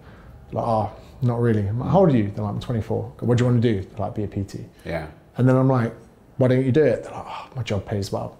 And I go, yeah, cool, keep doing it. 5 years, you'll probably have a chick pregnant and you'll be living in a housing estate, you know, a couple miles out of town because, you know, you might not be able to reach the heights of whatever. And then they kind of have that little moment. They go, fuck, my life is happening before my eyes. And I'm not convincing someone, I'm not like brainwashing them, 3, 2, 1, you're in the room. I'm just giving them the advice that sometimes they would need. And they go, oh, I've been to Australia a few years ago, I did my 1 year working holiday visa, I love it, I always wanted to go back. Another guy, I go, how old are you? Because I'm 31. I go, well, after 33, the visa rules change. You need to go in the next 2 years. I go, you got a girlfriend? They go, no. I go, oof, it's never going to get easier than now. And those bits of advice that I love, because I've also bumped into people in Australia that are like, I read your book, I moved to Oz, I'm the happiest I've ever been. So I'd love to write something to those people. I want to come back to the book bit because it's fascinating, but do you think men have become more unfulfilled and emasculated? I think they've been appreciated less. And that's very much a Jordan Peterson kind of thing. Appreciated less for being a man. Yeah. And I mean, like, I'm very fortunate. I come from a very traditional household. My dad worked, my mum looked after me and my sister. And I'm very glad it was that way around, not the other way around, because my dad only knows how to make toast. But yeah, it kind of feels like what used to be a virtue for a man is now a sin. And I'm not too sure about that. And, you know, more that worries me is the landscape that I think it's amazing that women are getting better educated than ever, but there are repercussions to that, like having kids later, like, you know, more women are having children after 30 than before 30 for the first time in history. So there are all these kind of things that happen in the landscape, and as women get better educated, suddenly there's a smaller pool of men that they're going to marry because women like to marry someone of the same intelligence or above. So there's a kind of weird thing happening at the moment, which is I'm not so sure about. And even looking at masculine characters in films diminishing, suddenly, you know, you don't have alpha males like, you know, Arnold Schwarzenegger back in the day, like Commando, Kindergarten Cop, all these cool films, like Sylvester Stallone, like, yeah, going in. This isn't happening. Like, masculinity is not so much rewarded as it's been before. And I can't remember who said it. I think it might have been Tony Robbins that said it. Good times make weak men. Weak men make tough times make strong men make good times, and so forth. And I do feel like we're in a point in time where we're rewarding weak men. And Tim Kennedy, who went on Joe Rogan, MMA guy, Special Forces, he said that when he went to Ukraine recently, a few months ago, he goes, no one's fat. He goes, no one's overweight. He goes, they're ready, and they've been ready. And he says the Russians very much underestimated this. And he goes, there's an aura amongst the people there. And you go there, and I don't think they potentially care about masculinity or alpha males or whatever, because they know that there's going to be an impending war. They need men for that. But I think in maybe other parts of Western society where we feel like nothing like that would ever happen on our doorstep. We don't want to reward manly men with being men.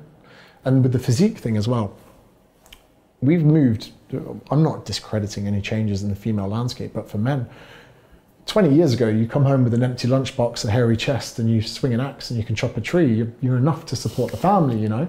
Now it's like, nah, we need to shave the chest, you need to have a six pack, you need to have your beard trimmed perfectly, you need to have aftershave on, you need to be, you're wearing cheap aftershave, you know? So it is a time that is definitely concerning with that landscape, but to where it's gonna go, I don't know. But it is an interesting one where men are definitely getting a tough time, and even to say that is suddenly to discredit all of the issues that females have had with like women's rights and misogyny and all of these things. So it's something you do have to tiptoe about, but in the bid to try and make the world a better place, I don't think we should be putting men down.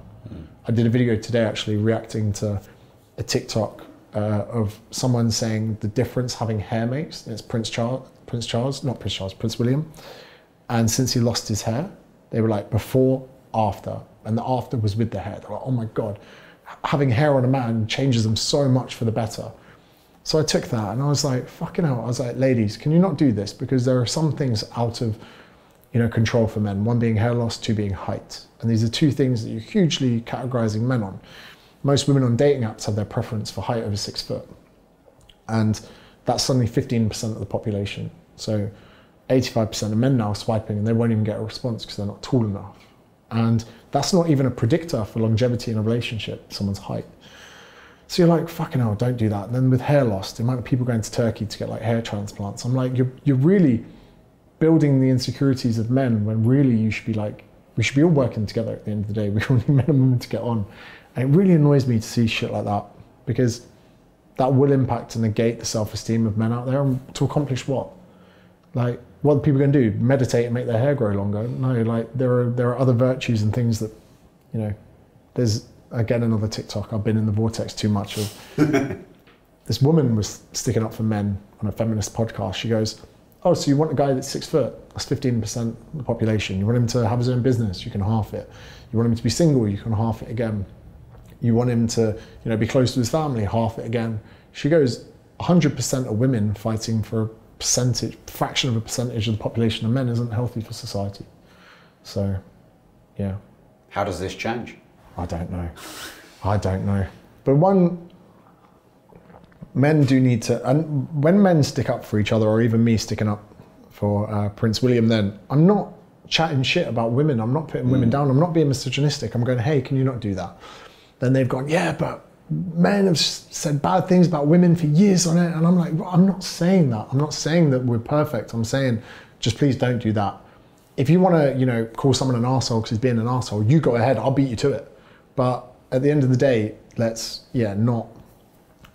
men aren't invincible. Men do have feelings. Men do suffer with self-esteem images just as much as women.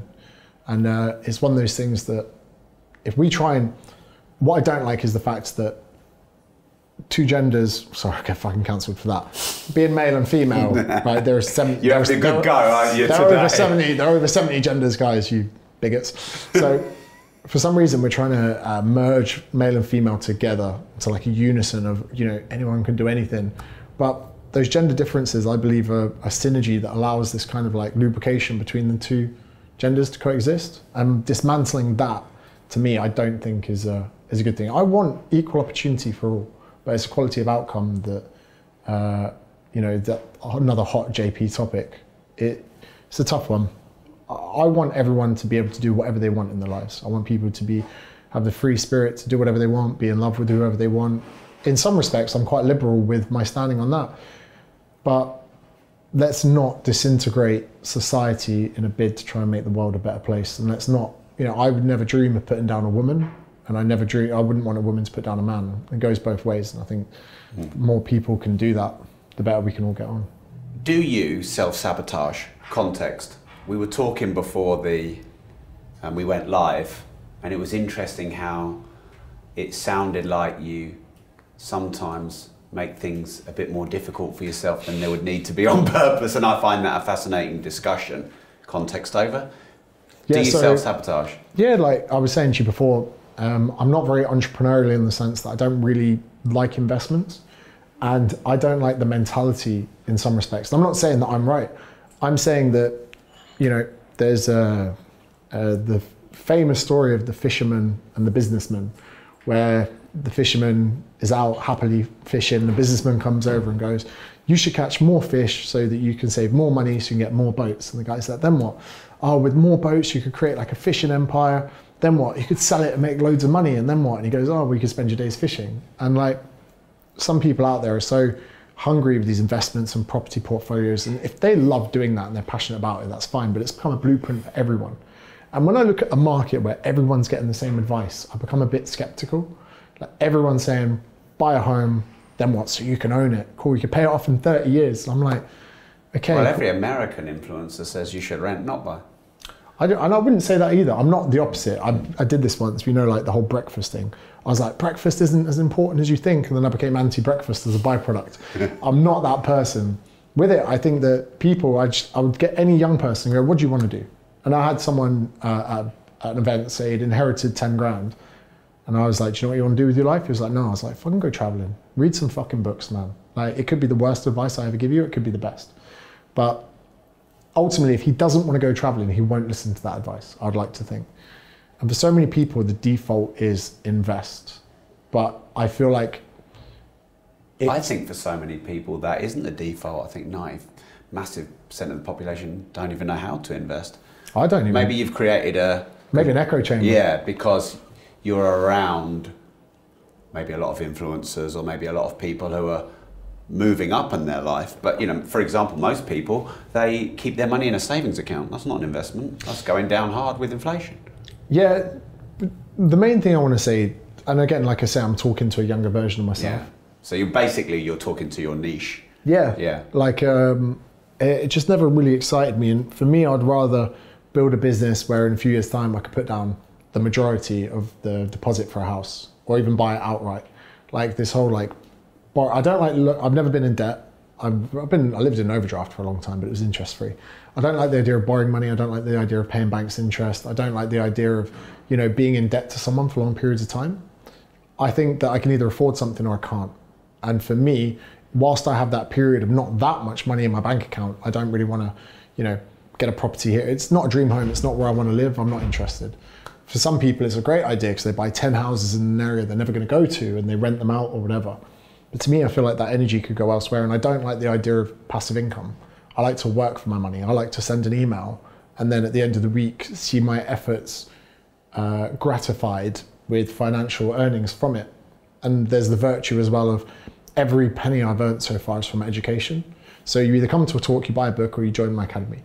Everything I earn is from education. So if there's not a lot of money in my bank account at the end of the week, I've not been educating people hard enough. So I'm also at the imposter syndrome thing. I'm a personal trainer. I coach people, they pay me for my services. So I don't really ever want to identify as like a property, you know, oh yeah, I'm a property investor, or like, you know, I've got 100 property. Every person I've met that's got hundreds of houses or whatever, I'm like, I don't envy them, because I said to you offline, I don't even like expensing things. Like, you know, someone go, oh, you can expense that meal. I'm like, meh. Like, you know, if I'm there on my computer or on my phone, like getting every penny back, I'm like, I could be doing something productive right now. I like the idea. I want to get to a point where I don't care about stuff like that. I don't want my business partners to go, what's this on the receipt, you know? Just spend it. Like, I want to be reckless in some respect because it motivates me. I know when I wake up the next day, I'm like, I need to work today because I'm a reckless person that doesn't invest money, and I spend my money on things that make me happy. And I think I'm always in the back of my mind pessimistic with the outcome that who says I'm going to live till 40? Who says I'm going to live till 50? You know, and then people go, oh, but you could leave the properties to your kids or your girlfriend or your family. Yeah, or I could just bring them up to, you know, be the same person I am. Hey, work hard, earn money, don't get too carried away with investing. You know, so they could be wired very differently to me. So, you know, how does this link to self-sabotage? Well, you reckon that my lack of investment could be a self-sabotaging means of me not doing it, because I feel that if I was to invest, I would get a passive income, then I might become lazy and complacent. So I'm in this vicious circle. You were hypothesizing that maybe I'm self-sabotaging my entrepreneurial efforts so that I don't ever get in a position where I could discover a lazy version of myself.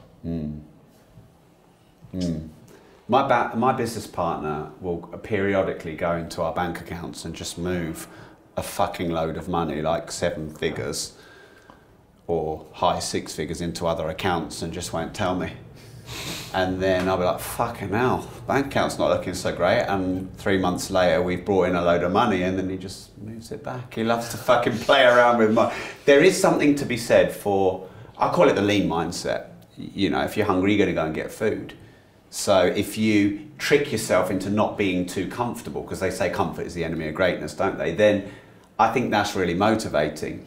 But you probably don't know this because you haven't read my fucking books. But everything you said about what you hate is what I am. So I have hundreds of properties. I really believe in investing.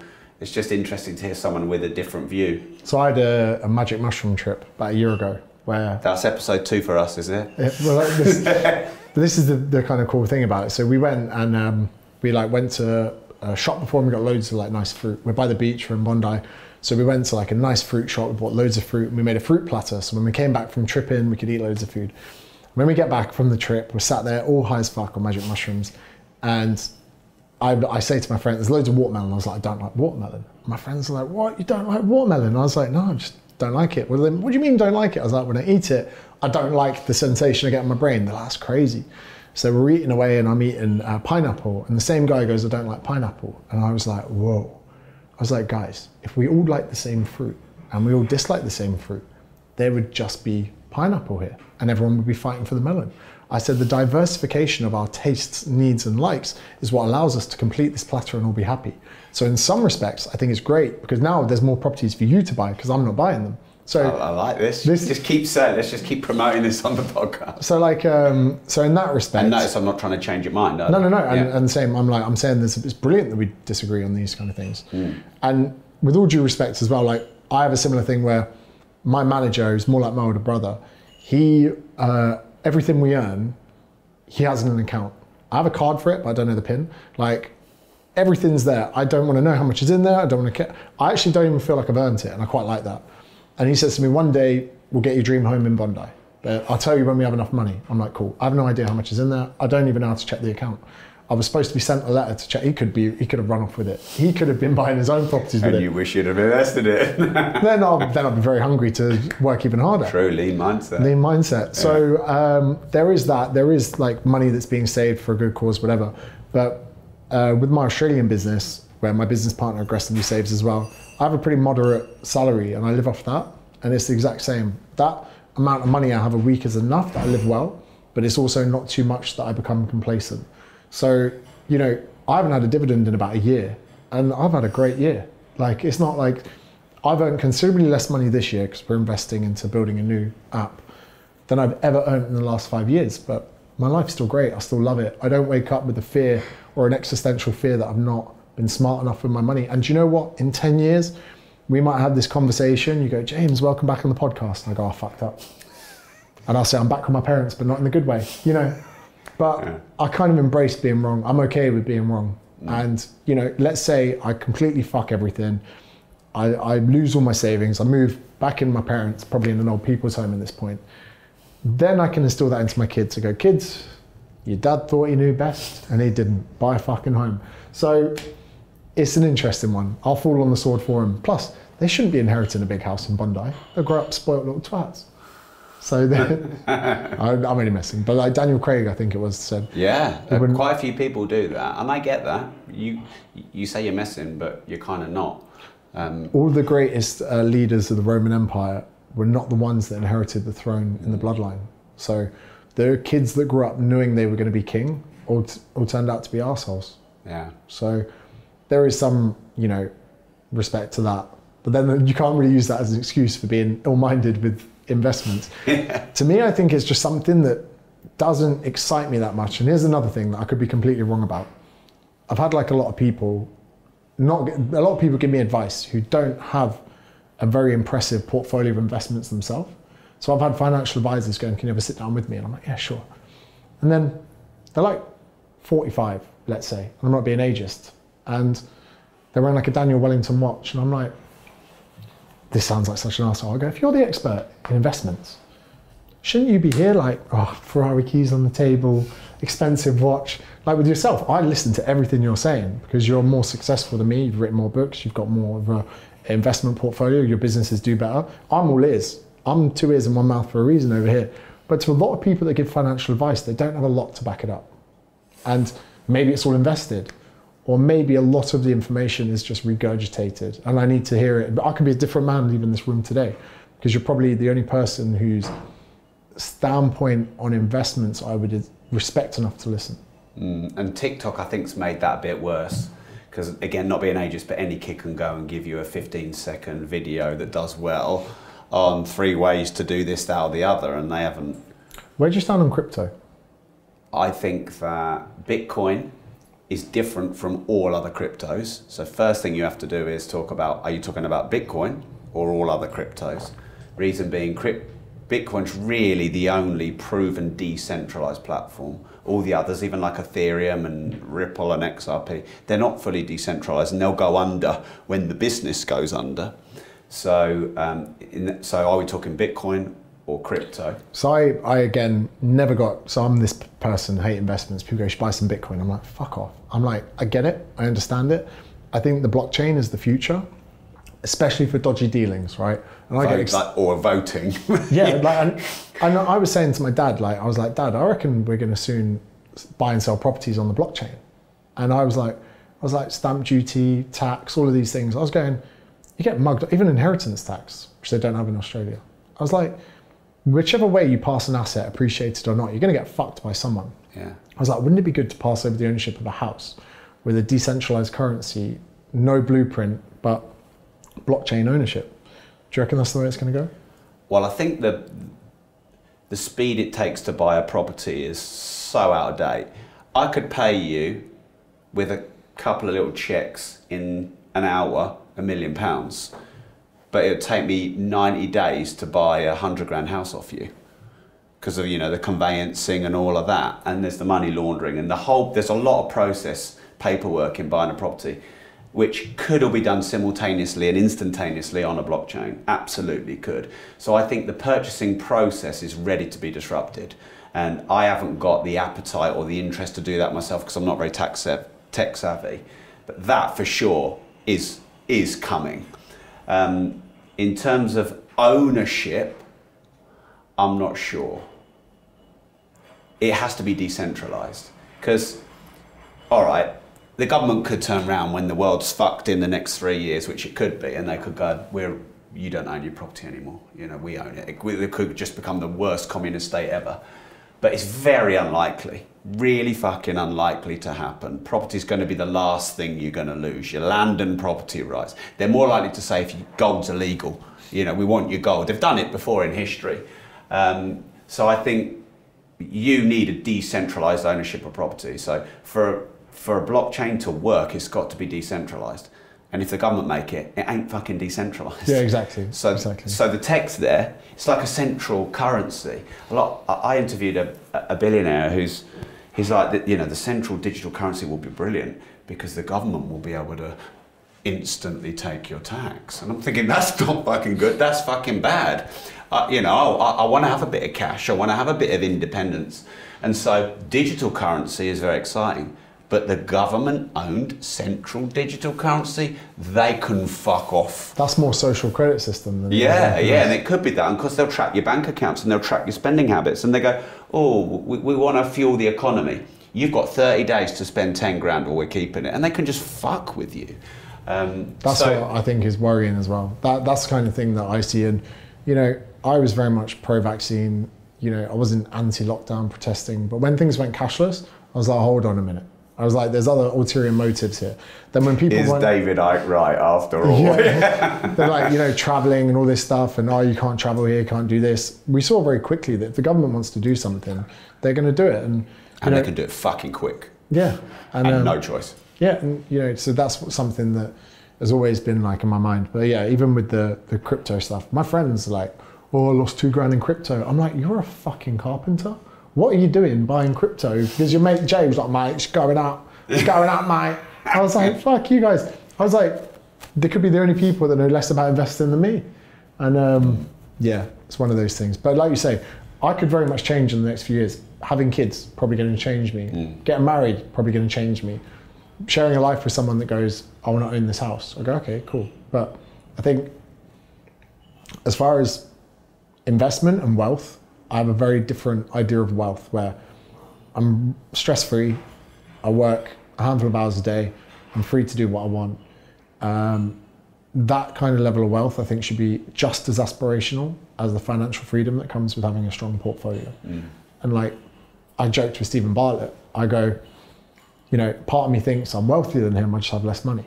So it's again, contextual with everything. Well, wealth originates from the word wheel, which means well-being. Okay. So actually wealth is well-being. Wealth and money are very different. You know, money, currency a form of money, but that's the origin of the word. So maybe you got something there. Maybe book 4. Yeah, which your publisher will title for you. Yeah, I'm sure they will, yeah. I do actually want to talk about that because it's a personal paradox of mine.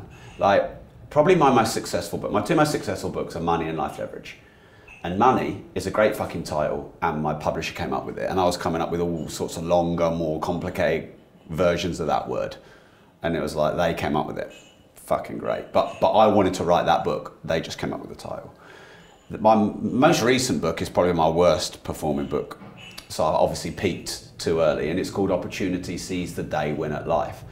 And the book's about opportunity, it's not about winning at life. And I thought it's just the most naff fucking subtitle, sorry if they're listening. I ultimately agreed it, so but seize the day, win at life, that was a struggle and a wrestle, and therefore that book's not as good as it could have been. So you wrote a book which you're promoting and everyone should definitely read and listen to, but they titled it, and the book you want to write isn't the book you've written.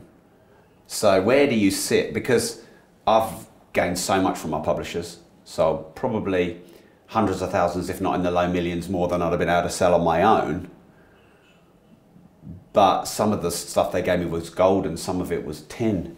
So interesting enough, the idea for the book that I said I wanted to write has only come from the process of promoting this one.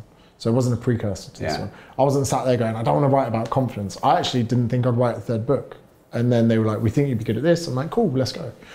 It was only doing the signings and the meet and greets and the promotion of this third book that I've seen a different demographic, and I've gone, oh, I could talk to these people. So to be honest, my publishers, they picked the title. I was like, cool. I like the cover, first one without me on it. I was like, I actually like that a lot more. And they give me free rein to write about whatever I want. And so the whole process of writing the book, the title, I've been completely happy with. And like you say, self-publishing, you would have made a lot more money. But I would have sold a lot less books. Okay, but like the PR standpoint on these things, I think for this cycle, they wouldn't even mind me saying this, we generated the majority of the PR and we utilized many of my own assets like email marketing lists and social media platforms. Yeah, we did that, but they got me in all the bookstores all around the world and the Waterstones and everything. I never would have done that. Those things are good. The only annoying thing about that is like Amazon still definitely dominate as far as book sales, and Waterstones, not to shit on them, they did a fantastic job for like book signings this week. The signed copies of my book that were supposed to go out nearly 2 weeks ago still haven't been shipped to people because they've got an issue with their headquarters. Now I'm getting complaints of me being a shit person, and I'm like, guys, I don't ship the books. So it's annoying that, you know, people have gone out their way to avoid the monster of Amazon to support their bookstores, and the bookstores haven't delivered their promises. And if that's just for my book or a lot of others, that market is just, which is probably 80%, 90% Amazon, might have just gone to 95. And that's a worrying thing because like you say, there's such power to having bookstores, and I'm very grateful to them, going to signings, we like go along to all of them, and I think it's a great place to, I even banter people. If I go at an airport, WH Smith, someone's like in the non-fiction, I'm like, that's a good book that. And they never ends out well. People are like, fuck off. No one's like, oh my God, is that your book? Let me buy it. That's never happened. No. People are like, what? And then my mate would be like, oh, it's his book. And they'll be like, don't talk to me. But I'm grateful for publishers as well, just to do a lot of that. But I don't think I would sign off or do anything I didn't want to do. Yeah. So basically they picked the title and you liked it, so you went with it. You didn't have the paradox of, are they turning? And I'm published with this shit. I fucking love them as well. I just talk openly about the Because that creative struggle, I think, is important. Because I learned a lot from my publishers. They know stuff about the book market that I don't, because they're a publisher. But you know, you talking about you'd rather write one book that you love and sell one copy than sell 10 million of a book you didn't really want to write. Well, out of all the books I've written, there was one I really didn't want to write. But I suppose I've got to take responsibility for that. Yeah, and I think that I get on really well with my team at HarperCollins UK. And like, I feel like we're at the point now where if I said something, they go, "Fuck off, James," and I go, "Oh, I like these people." Yeah. You know, I spoke about like people like Conor McGregor, who I admire in some respects. I think he's a bit of a prat in others, which is probably what a lot of people might say about me. But I feel like he has too many yes men around him. I don't think anyone's around him going, "Conor, don't be a fucking idiot, mate." And I love those people. I think they're integral to being successful. And yeah, it's like, I know that if I was, and my manager as well, if I said something, he's got such a vested interest in the trajectory of my career that he would never get me to write bullshit just to sell 1 million copies. Yeah. Because then I'd just be Joe Wicks with short hair. So the book's called How to Be Confident. We'll shout it out at least 17 more times before we're finished. Should we do a different type of round now? Shall we change it up a bit? Sure. All right, so I've got a would you rather round. Okay, let's go. Cool. So I'm just stopping. Thank you. Would you rather have £1 million cash or 1 million followers, and why? Definitely the cash, because I could use that to have a good time with my mates. You can't pay for dinner or, you know, go on a boat in Croatia with fucking 1 million followers. You know, you might get a free meal in Dubai, but you know, you can't really enjoy your life. And some of the most like enjoyable things in my life have been buying people stuff. Like my mum and dad bought my first car and probably my second car. Not expensive ones, I like a Fiat Punto. But now that's my thing where I'm like, cool, I'll buy you a nice car. And like, I surprised my dad with the last one. And I'd much rather have that look on his face than I would 1 million followers. Would you rather be fat and rich or ripped and broke? Ooh. That's a tough one, really. Again, I'd like a middle ground, but it's the dichotomy here.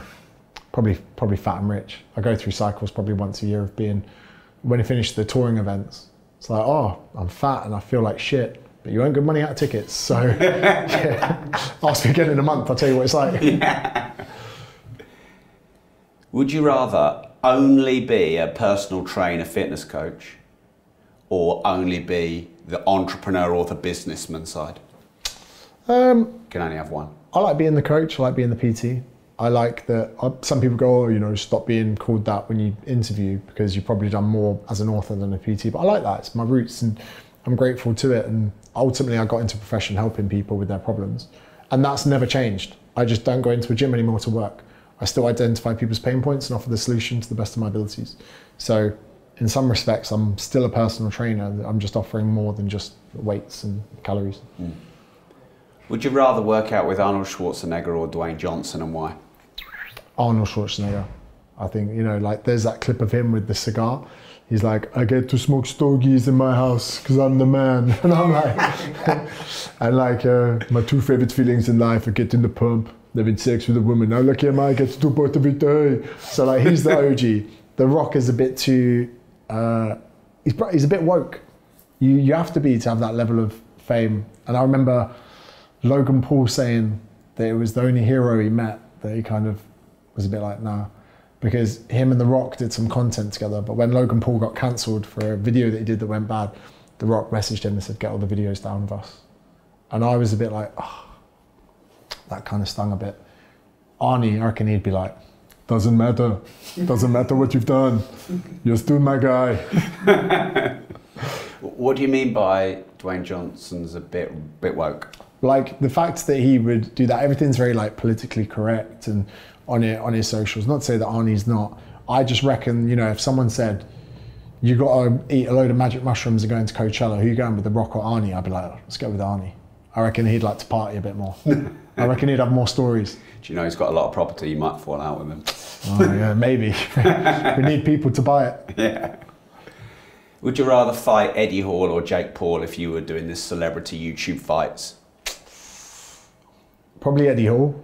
We've not had beef, but he did a useless supplement for it. Jake Paul can box, and I'd probably Eddie Hall. I'd get beaten, I'd lose, but then I could just say, hey, it's world's strongest man. What do you expect? And Jake Paul would probably bang you out in style. So yeah, Eddie Hall. And what do you think about these sort of YouTubers who've gone into boxing and are really throwing boxing and martial arts into, well, they're disrupting it. What would you say about that? I like it, because if you don't want to watch it, don't watch it. You know, like ultimately people go, it's ruining boxing. I'm like, if you love boxing that much, stop buying the fucking pay-per-views, you know? So they're also making it interesting. I mean, again, people are tuning in to watch him lose. That's a beautiful thing. People underestimate. Same with the #1 grappler in jiu-jitsu, a guy called Gordon Ryan. People fucking hate him, but they pay a lot of money because they want to watch him lose.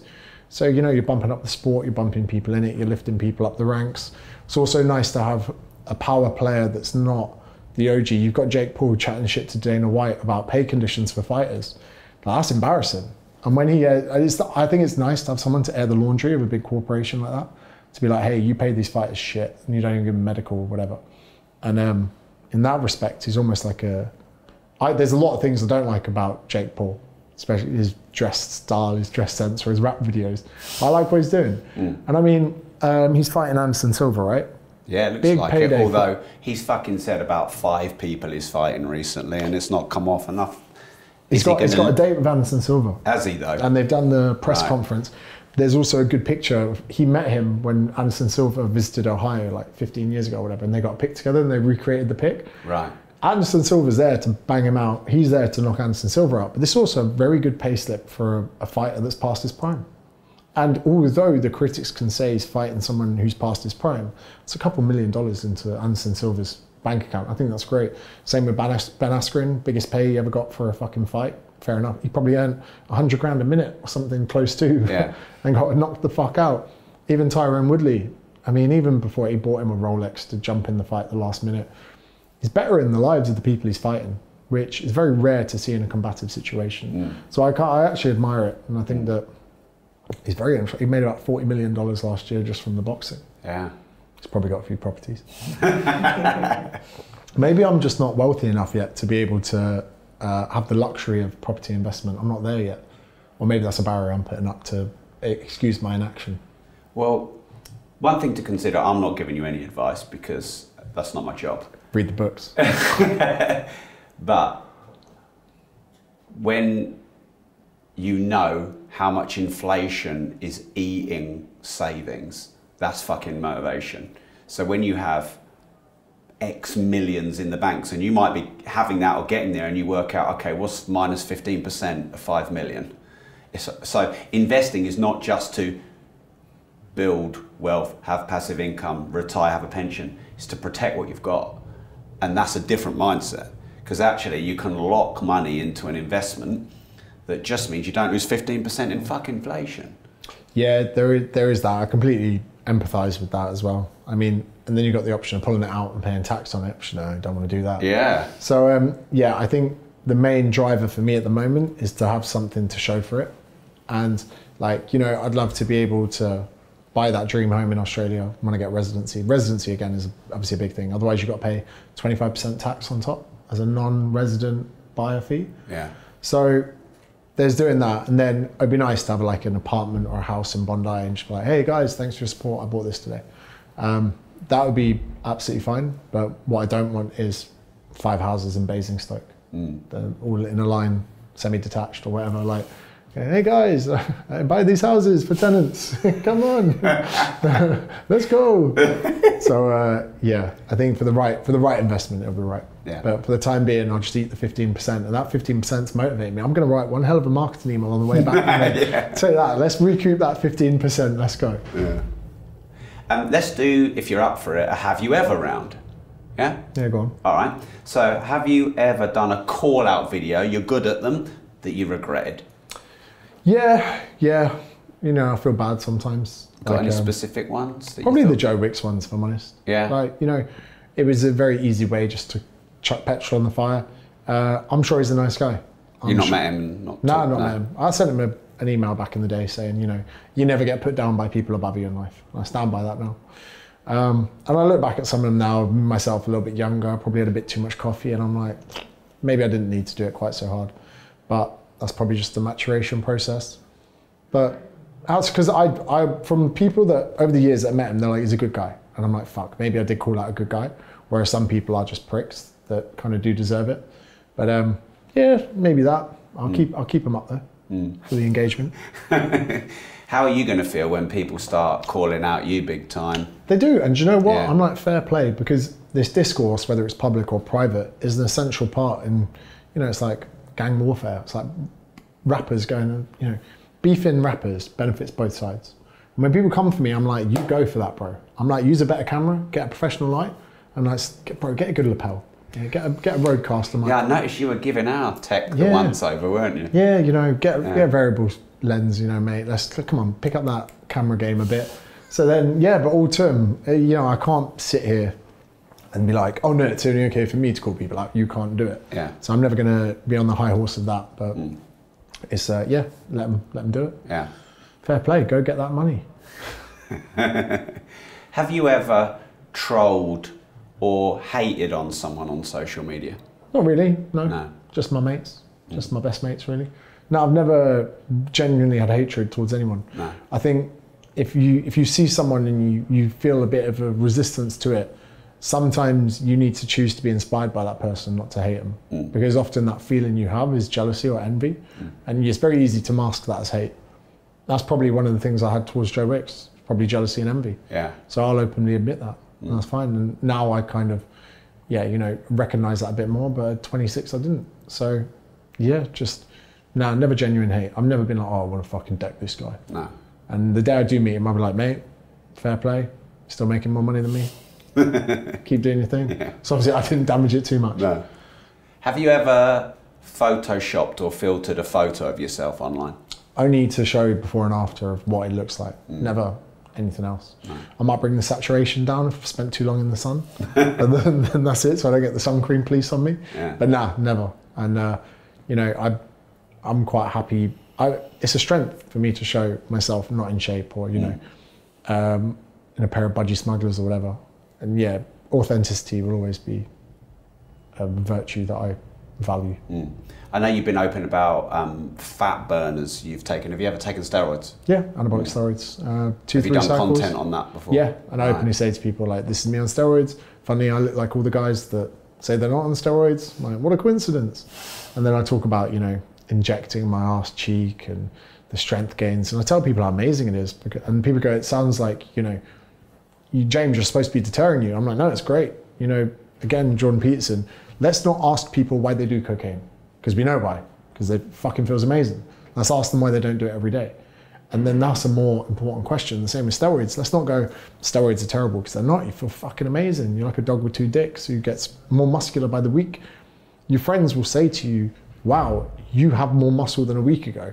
But the negatives of that are, once you do something with that, it's very difficult to move away. And I compare it to MDMA at a festival. You go to a festival, you take MDMA, it's great. If you start developing a drug problem, you might just have to say, right, let's not go to any festivals this year. Cool. You've now kind of killed that gateway to you taking the MDMA in the majority of cases. But when gym is life, gym is everything. You go to the gym every day, you go there before work so you don't sit in traffic. Suddenly doing that without steroids becomes a very difficult issue for people. So I'm open about it. I tell people how great they are. And then on the flip side, I tell them that it's something you probably don't want to get coupled up in bed with, because no one's going to care when you're 50. No one's going to care. Even people like Dorian Yates, people respect him much more as an intellectual than as a bodybuilder now. So yeah, people should proceed with caution. I mean, if you're going to make a living from it, like Arnie, fair enough. But if you're just doing it recreationally to manage your insecurities, you're going to be insecure either way. Just one with a lot more mass that your heart's got to pump blood around, and one without. Do you think the conversation of steroids is had enough? No. Because if you're a bodybuilder and you're in the fitness industry and you've got, you've got a Gymshark, 10 grand a month, you've got My Protein, 5 grand a month, your mortgage on all your houses is being paid for by the lie that you're portraying that you're natural. So you can't just unveil it and be like, hey, I'm not natural. So, people are financially going to be worse off. And you say to most people, would you lie about being on steroids for 20 grand a month? I don't blame them for saying no. What do you think of being eye candy for middle-aged women? Yeah, it's all right. It's fun. Harry had another word for them, but I don't think I can say it. MILFs? Yeah. I had my fun with that. Yeah. You know, I was fucking a lot of my clients before I had a big following. So nothing's changed, just people know about it now. Yeah, and then to be fair, got that out of the system. I'm now in a happy relationship, and I know it's not congruent to a good life. And again, that's probably something I'd tell younger people. I'm like, you think you're a lad when you fucked 100 women, then afterwards you're like, oh, is that it? Same as getting 1 million followers. You're like, oh, is that it? When really, you know, it was fun, got it out of the way. But yeah, it was great. But now, unfortunately, I'm eye candy to young lads that probably want my AP. So, so yeah, I think times change. What do you think of the Liver King? I hated him at first. Why? Dishonest about steroid use, 100%. Is he still not? Still, yeah. He even did a video come out and said it. where he had like needles pointing into cakes. He was like, oh, I'm not on, like, or whatever. And the actual needles were the exact ones you would use to inject steroids. So I'm like, funny that you sent your PA out to get needles and you got the exact ones you would use for intramuscular injections, which are less common than, say, subcutaneous that you would use for insulin. And then listening to his, like, in longer format, when he went on Logan Paul Impulsive, I was like, actually, his why is quite profound. His execution is effective. He's doing about 100 million a year in supplement sales. So I had to look past the envy. I had to look past the jealousy of someone flying private jet everywhere without his top on, and you know, really actually understand why I felt that way. And the truth is that he's found a niche. He's dominating it. Probably not in the most ethical way, but at the same time as disapproving his methodologies, I have admiration for his execution of it. What do you now think about Joe Wicks? Do you know what? I feel that, you know, we spoke about HIIT and training and like being mass marketable. I don't think that's him. I think you've got a hard-working person who's a great face of a business. I then think you've got a good marketing team around him that have probably utilised that to its highest potential. I think that I saw that from a place of envy and jealousy. I attacked him ad hominemly, if that's the right word. What is that word? Where you attack someone, not what they say or do, but the character of that person. Yeah. So like, I didn't like the machine behind him and I attacked him for it. Right. When it probably wasn't even his choice. Probably, you know, whatever it was very easy for me to, there was a lot of things I was angry about the fitness industry about. I still am. But he was a figurehead that I was like, right, you represent what I don't like, therefore I'm going to use you to step up. And now I don't know whether or not that was good or bad. Probably, you know, as I get a bit older, I'll probably think, oh, that's a bit of a shit move. I have no problem with the person. Has he helped tens of thousands of people? Yes. Has he potentially not helped tens of thousands of people? Potentially, yes. Yeah. I like to think that I've made a business out of helping all the people that he failed. And I can sleep at night knowing that, he can sleep at night knowing that. And any beef that we've ever had is, you know, just strengthened both our parties. Yeah. And they're never going to go to war. They're never going to see someone pick up a Joe Wicks cookbook in Waitrose and whack them from behind or anything like that. So, you know, I've only ever attacked his principles, not him as a person. Yeah. You've referenced a few times on this chat Jordan Peterson. What do you think of Jordan Peterson? Yeah, I really like him. Yeah. And I think that, you know, even if you disagree with him or you think he's sexist and misogynist, he wants the world to work. And I think that, you know, even his standpoint of saying to people, he helped me understand myself. And that's quite a profound thing. For someone else to know how my mind works when I don't even understand. And helping men understand who they are helps women. And I think people don't appreciate that enough. It seems like, you know, oh, his audience are all men, oh, they're all misogynists, we label these people. If you help a man come to terms with who he is, every man has a woman around him. Even, you know, even if you're in a gay relationship, you've got mothers, you've got sisters, you've got nieces, whatever it is. Helping men only benefits the lives of not only men, but women. And yeah, I think every time I try and see him get cancelled for whatever, people just aren't listening to enough of him. Even with the Andrew Tate scenario. Now, I don't agree with everything he said. Do I think he should have been no-platformed? Probably not quite so severely, but me and my friends were like, joke. I'll joke and say top G. I'll say, should we get some cigars tonight? Just joking. And girls, even girls on there, they go, I fucking hate that guy. He's a fucking... And I go, okay, cool, relax. What is it you don't like about him? What is it he said that's annoyed you? And they can't reference one thing. And I'm like, okay, you saw a snapshot of someone taken out of context, now you hate someone for it? I mean, how is that a logical decision? I go, name one argument that you don't like. And then, oh, he's a sex trafficker. And I'm like, do you know the story? No, I don't. Cool. And that's quite annoying because I think the same things happen with Peterson. They've seen one snapshot where he doesn't support pronouns and being legal mandate in Canada, and everyone's going, oh my God, he fucking hates trans people. I'm like, no, I very much doubt he does. He just doesn't like the way that words are being used as weapons. So yeah, I'm a big fan. And even if that lost me followers, I'll fall on the sword. And you mentioned Andrew Tate. What do you think about the whole Andrew Tate's rise and cancel? For who I assume is an intelligent person, I think he should have done better. So, chess champion, you know, dad from a military background, obviously intelligent and driven and whatever, straight white male, obviously. And I get that he was identifying and becoming a persona to manipulate the system of socials or whatever. And I get that because I do it myself. There was a time to stop, there was a time to cash out, there was a time to embrace humility, there was a time to pull the veil on whatever character he was playing, and he didn't do it in time and he faced the repercussions. Do you only know when that time is, when you've gone too far though? Yeah, exactly. And I think for myself, like, there's obviously this, like, we call it 2018 James. I was ready to burn down anyone. Then as I get to 2022 James, I've kind of done longer format stuff, admitted even with you today that I was an arsehole, I regret some of the things I've done, and that I was just trying to get a leg up. The whole Joe Wicks thing, for instance, I'm happy to say that. If I was to continue 2018 James on a trajectory, it would just hit a point, I'd just burn into the ground. So there has to be a maturation process in your brand and persona. So when you say burn into the ground, do you mean you would hate yourself, or you would end up getting cancelled and something bad happen? Not even cancelled or something bad happening. I think people just go, yeah, we've had enough, mate. Oh, guess what? You find someone, oh, you think someone's a prick, cool. Tell us what else, you know.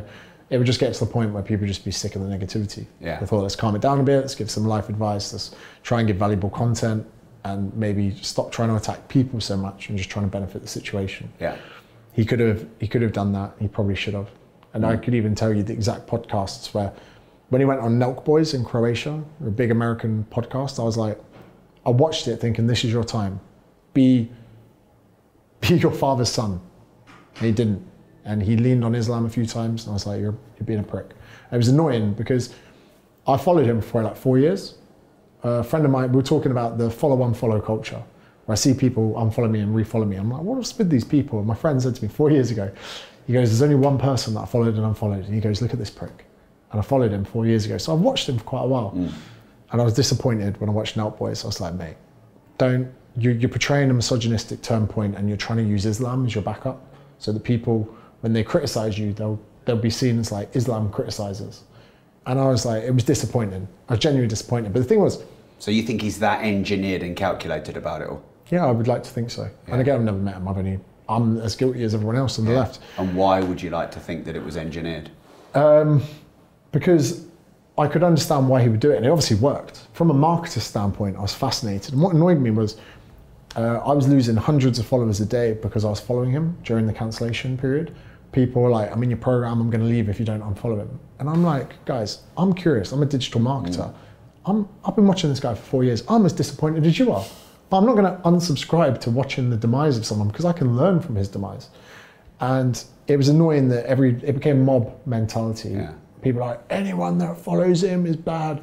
I'm like, Joe Rogan follows him. I think Joe Rogan's a great guy. Yeah. We're all just watching this guy portray this character. And yeah, it was one of those things where it was a bit disappointing, but oh well. Like, I'm not going to lose any sleep over it. We spoke about creating a book maybe for young males. There's definitely a figurehead position that needs to be filled. Yeah. So I'm not saying that I'm going to be the next Andrew Tate, but I'm saying that should have been a wake up for a lot of people that, you know, Jordan Peterson as well, there do need to be role models to help men on their path of life, because I didn't particularly have a male figurehead to look up to. Maybe some mentors in the PT world, but you know, our parents are so valuable to us, and they should instill values into us, but they can't show us how the world works or how we fit into it, because the world is so different to what it was then to what it is now. We have a quick fire round we always finish with. Up for it? Yeah. All right. Generally, people don't end up answering the questions quickly. You can do what you want, depending on how itchy you are to leave. Do we have true freedom of speech right now? No. We don't. Certain things, you know, you can't use the C word on YouTube anymore. Demonetized for that. And they put it with two... Beat me. Yeah, two very offensive words. Two words you would never say ever in speech. Now the C word's gone up with that. And I joke in my live show, I talk about the origin of the word. In the 13th century, the C word was the anatomical terms in linguistic journals of how you would explain female genitalia. It was even in street names. So there's that from the swear word standpoint, but there's also even podcasts are being deleted for talking about Andrew Tate's ban. Not in the detail we have, but... As in, they go into more detail, you mean? Yeah. Maybe it was a clip from it. So, you know, freedom of speech isn't freedom of speech. It's nearly freedom of speech. It's enough to paint the guys, but yeah. A lot of things you're not allowed to say, especially if it's anti-narrative. I didn't believe this until I used DuckDuckGo, the search engine. It's different to Google. So if you try and find some things on topics like Tate, you type it in, Google, nothing. DuckDuckGo, you find all the topics that are hidden from search engines. So that's quite a cool one. That's a bit of tinfoil hat on. Is there an argument to say, well, their platform, their rules? Yeah, absolutely. But then who's governing the rules? Is it the platform? Is it the government? Who is it? I think. Who should it be? I don't know. Ivermectin was an interesting one. Again, I was pro-vaccine. I was saying to people, stop being a fuckwit, get vaccinated. I want to go back to Australia. So then Joe Rogan took ivermectin and he was like, oh my God, horse dewormer, whatever. But over 1 billion humans have had ivermectin. So you're like, is it a horse dewormer? And then there was all that. I'm pretty sure they've just slyly put ivermectin into the medical list of effective remedies for COVID-19. They just slipped it in there like last week. And everyone's like, hold on a second, wasn't that what you were deplatforming people for a year ago? So, you know, it was very smart. Brett Weinstein, I think, that was one of the first ones to go, hey, by the way, ivermectin is something else that people could use alongside. When you go to Texas, I was in Texas in December, everyone's got a stash of ivermectin. They're not vaccinated. They go, if I get it, I'm just going to take this. But yeah, you couldn't say that. So no, I don't think freedom of speech exists. Not as bad as other countries like socialist states. It's not North Korea, it's not Russia, but it's not quite there. Who controls the world? I don't know. It's not Joe Biden. The deep state. I don't know, you'd like to think the people. I honestly don't know. I don't think about that question enough. My mental computing hasn't wandered off into that enough. I don't know. You're going to keep me awake with that tonight. Well, something that's just really interesting what you said is I don't think about that enough. If there's things to lie awake about, who controls our world is probably one of them, isn't it? Yeah, I mean, I joke about this as well. When people say, what's your celebrity crush? And I say, I don't think about that because it's mental computing to a scenario I'll never use. You know, there's no point in me thinking about, you know, a fit celebrity and banging her because I'll never bang her. So it's a waste of mental computing. Now, I don't think we'll ever know who runs the world. I'd rather be thinking about aliens or like Roswell or all of those things because I don't think we'd ever get an answer of who runs the world. So it's one of those things I should put to bed. Think about other things, like property prices. And investments. The inflation. Yeah. This will probably be like episode number 853 or whatever. It's, you know, we've done a lot of shows. And up until last week, and this isn't even gone live yet, we'd never talked about aliens. And you just mentioned it. So we had, I won't ruin it for everyone in case this comes out before that episode, but we had our first conversation in that many episodes about aliens. Fuck it, let's do it. Is there life outside of humans? There has to be. Because if you can think about divine creation or whatever, but statistically for all the atoms and all of the periodic table in the universe to collide together, different bundles of gravity, life was formed. And even if the statistical chances was 1 in 100 billion million, whatever, that's still plenty. Loads of life around the universe for things floating around the sun to be able to create life. I think absolutely. I think that the biggest thing would be how long it would take. So even if something was 15,000 light years away, which isn't far by any means, if they were to look at our planet through a telescope, they'd see woolly mammoths and saber-toothed tigers. So someone would have to be very close to us to even be bothered about our existence. So when people say, why haven't aliens visited us? Well, if they're in a different galaxy, they're looking at the world hundreds of thousands of years ago, if not millions of years ago. So there's nothing really interesting for them to come. I do then hypothesize that maybe they have been or have been visiting Commander David Fravor, the Tic Tac, San Diego, military aircraft, all of these things. So there's some more documented stuff of this, and I find it fascinating. But I think Brian Cox says it best. He goes, whether there is alien life or there isn't, both are very, very scary, daunting things to realize. How do you sell anything to anyone? Give me this pen. Sell me this pen. Identify pain points and then present a solution to the pain point. You know, whether it's a chiropractor, oh, you got a bad back, come in here, let's give you an x-ray. Oh, that vertebrae, L3 is not looking good. How old are you? 30. That's an L3 of a 50-year-old. What can you do? Adjustments twice a week, £35 each. What will happen? We'll make the pain go away. So yeah, present solutions to pain points and people will either buy it or they won't. What's the craziest thing that's ever happened in your life? It's going to sound pretty bad. I once was in Manchester visiting some friends for New Year's Eve, and it's nearly 10 years ago. I was swiping on Tinder and matched a few girls. Went out for New Year's Eve and I got chatting to a girl. She said, I'm in a bar. So me and my friends went to the bar, ended up hooking up with that chick. She didn't just live in the same area as my friend. She didn't just live in the same grouping of apartment blocks. She didn't just live in the same apartment. She lived in the door opposite the door I was staying in. The door opposite. Manchester is a pretty densely populated part of the UK. Statistically, what are the chances that I went home with a girl that lived 2.5 meters away from where I was staying? To this day, I think there's a glitch in the matrix. So that'd be the craziest thing. What's the biggest risk you've ever taken? Going to Australia, one way, no savings.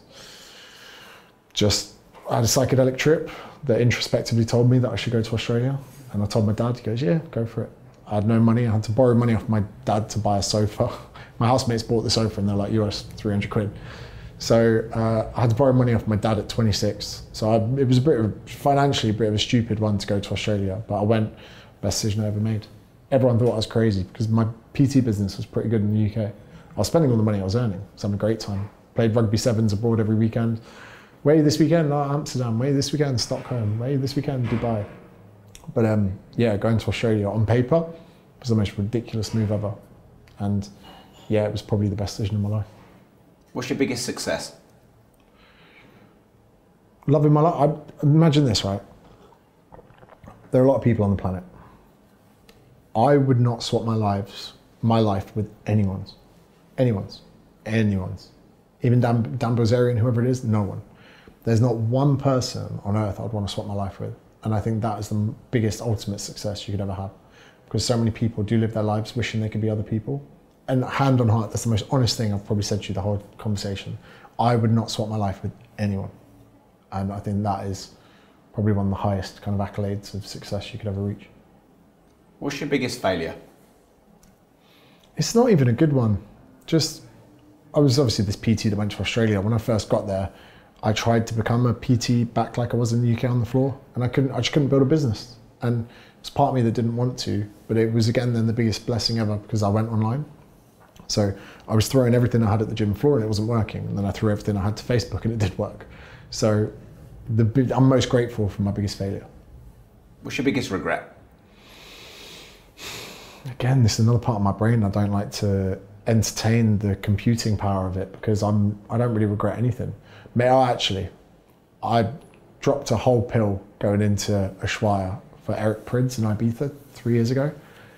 And you would have found me laying on my back in the garden of Ushuaia, and Eric Prydz is my favorite DJ. And I was laying on the floor, my manager pouring water in my mouth, going, "You all right?" I was like, "Yeah." And yeah, I came up so hard I had to leave my favorite DJ. That's my biggest mistake. I could have died. No, I didn't die. But do you know what? I've never thought of it like that either. I've ruined a perfectly good night in Ibiza. Don't be a hero, do halves. In 850 whatever episodes, something else I've never talked about is psychedelics, ayahuasca, whatever. I've never taken any psychedelics ever. I have opened the door in my mind to having an ayahuasca experience before. Not done it yet. Have you had ayahuasca, and what's your experience of psychedelics? Good, bad? Never done ayahuasca. It seems like a bit too, like, go to Peru and shit your pants. I'm like, it's like I'm not sure. That's not the best selling point of the start. I don't need that much help. First time I took psychedelics was LSD. I was like, wow, this is just brilliant. And I thought to every time I've taken psychedelics, I thought, why do I drink? It just made me realize how disgusting alcohol is, what it does. I only take psychedelics when I want answers. And sometimes the crazy thing is, I'll sometimes want answers to questions I haven't thought of yet. Sometimes I just go through life, I go, I can need some answers. Right now, I've got no inclination to do some. One of my best mates has got magic mushrooms at his house, and I'm like, mate, I don't need this right now. Not that I don't want to, I just don't need the wisdom that's in there. And some of the biggest epiphanies I've had in life have come from little psychedelic trips. And if I say to people I've done magic mushrooms, straight away they're like, that's bad. Me and 10 friends went to this like cliff edge in Sydney on a sunny day, and we sat there. We put music in, I listened to Hans Zimmer, I looked at the clouds, I looked at dolphins in the sea and whales and boats, and I was like having an amazing moment. Then we all over that fruit platter just spoke about life, spoke about our experiences, spoke about how we felt. And that, I was like, I knew more about my friends in one afternoon than I had in years of knowing them. Not to mention— You were all on mushrooms at this point. All on mushrooms. Yeah. And none of us touched our phones. The idea of a phone, I was like, oh, that's disgusting. And we just enjoyed each other's company in a way that was like never been done before. And another really non-committal one is DMT. Now, DMT lasts about the length of one song. So I spoke about it on a podcast, someone DM'd me. A guy delivered it to me on roller skates in Bondi, and I got it in a vape. He said, just go outside and have a few puffs. Went outside my balcony, put on London Grammar, did about 4 tokes of this vape, put it down, and I felt like I visited the universe in 5 minutes. Came back around, and I had a whole set of things to think about that even to this day I'm still breaking down. And they've all been net positive experiences. Even the one time I did take too many mushrooms, I went under some bed sheets with a packet of Starbursts and just ate them. I was tripping balls. And I came out and I made it out before the New Year's Eve countdown. And everyone's like, oh, he's alive. I'm like, yes. So yeah, to me, they're all net positive experiences. I don't recommend them for everyone because some people just don't want to put themselves in that position. My mum and dad weren't too happy when I told them. But to me, they were, after psychedelic trips, I've given up drinking for stints. I've looked harder to get into a long-term relationship. All the thoughts and feelings I've had about my life, it's always pointed me in the direction of, what's important. And to that, I'll always be grateful to them. That I've gone from strong atheist to agnostic with psychedelics. So like, I've always been like, there's nothing, this doesn't make sense, all this like literature. Doing psychedelics, I'm like, there's something. I don't know what it is, I don't think it's a God, but there's something. And I guarantee any person who's done psychedelics will sit in front of me and tell you that. The dimensions that we experience life in, there's more to them. And for me, it's a magical thing to experience them. Quite passionate about it. I'm glad I asked. You're a good salesman. This show is called Disruptors. What does the word disruptive mean to you? Go against the grain, to, not conform to societal norms, which is what most people are bred to do, to just conform. Not in like a law sense, but the opportunity is rife. You've probably done this yourself, where you spend 15 minutes with someone and disrupt their life forever. I had a driver the other day that picked me up from the airport, and he was a good-looking, tall lad. And I was like, what are you doing driving? I was like, I'm gonna fucking hire you if not. I was like, I need someone like you in a bit. And I got chatting to him, and it turns out he actually owned the business. They leased cars, private jets, the lot. So I was like, okay, you're a big dog. You're not just driving, but I was getting into it in 15 minutes. I think that whatever path his life was going on, I think I disrupted it and I changed his trajectory, only in line with where he wants to go. People don't often do things they don't want to do, but I love the idea of being able to slightly alter the path or direction someone's going in their life. That's true disruption. And hopefully your book can be that for everyone watching and listening. So how to be confident, where can they get it? And just give us a bit of a flavour of what's in it. Any bookstore, Audible, I narrate it. In essence, people probably buying the book think they need confidence. I disagree. I think they need a different lens to see the world, their problems, their perceptions.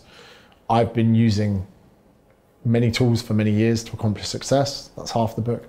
And the other half are things I learned in pursuit of trying to figure out more about confidence. I read the top 5 books on confidence beforehand and I thought they're all shit. So hopefully, no offense to anyone that wrote those books, but hopefully that will give them the kick in the ass to read it. And then where should we follow you? Where are you most active? Where should people? Everywhere. James Smith. Put James Smith PT into any platform and they'll find me. James, it's been fun. Thank you very much. Thank you very much for having me. Cheers. Wow, so I told you we covered a lot in this interview. Let me know in the comments, what did you like, dislike, what did you agree with, and what didn't you agree with? If you'd like to watch more Disruptors interviews, you can watch them here. But quickly before you go, make sure you like this video, subscribe to the channel, and turn the notification bell on. And remember, if you don't risk anything, you risk everything.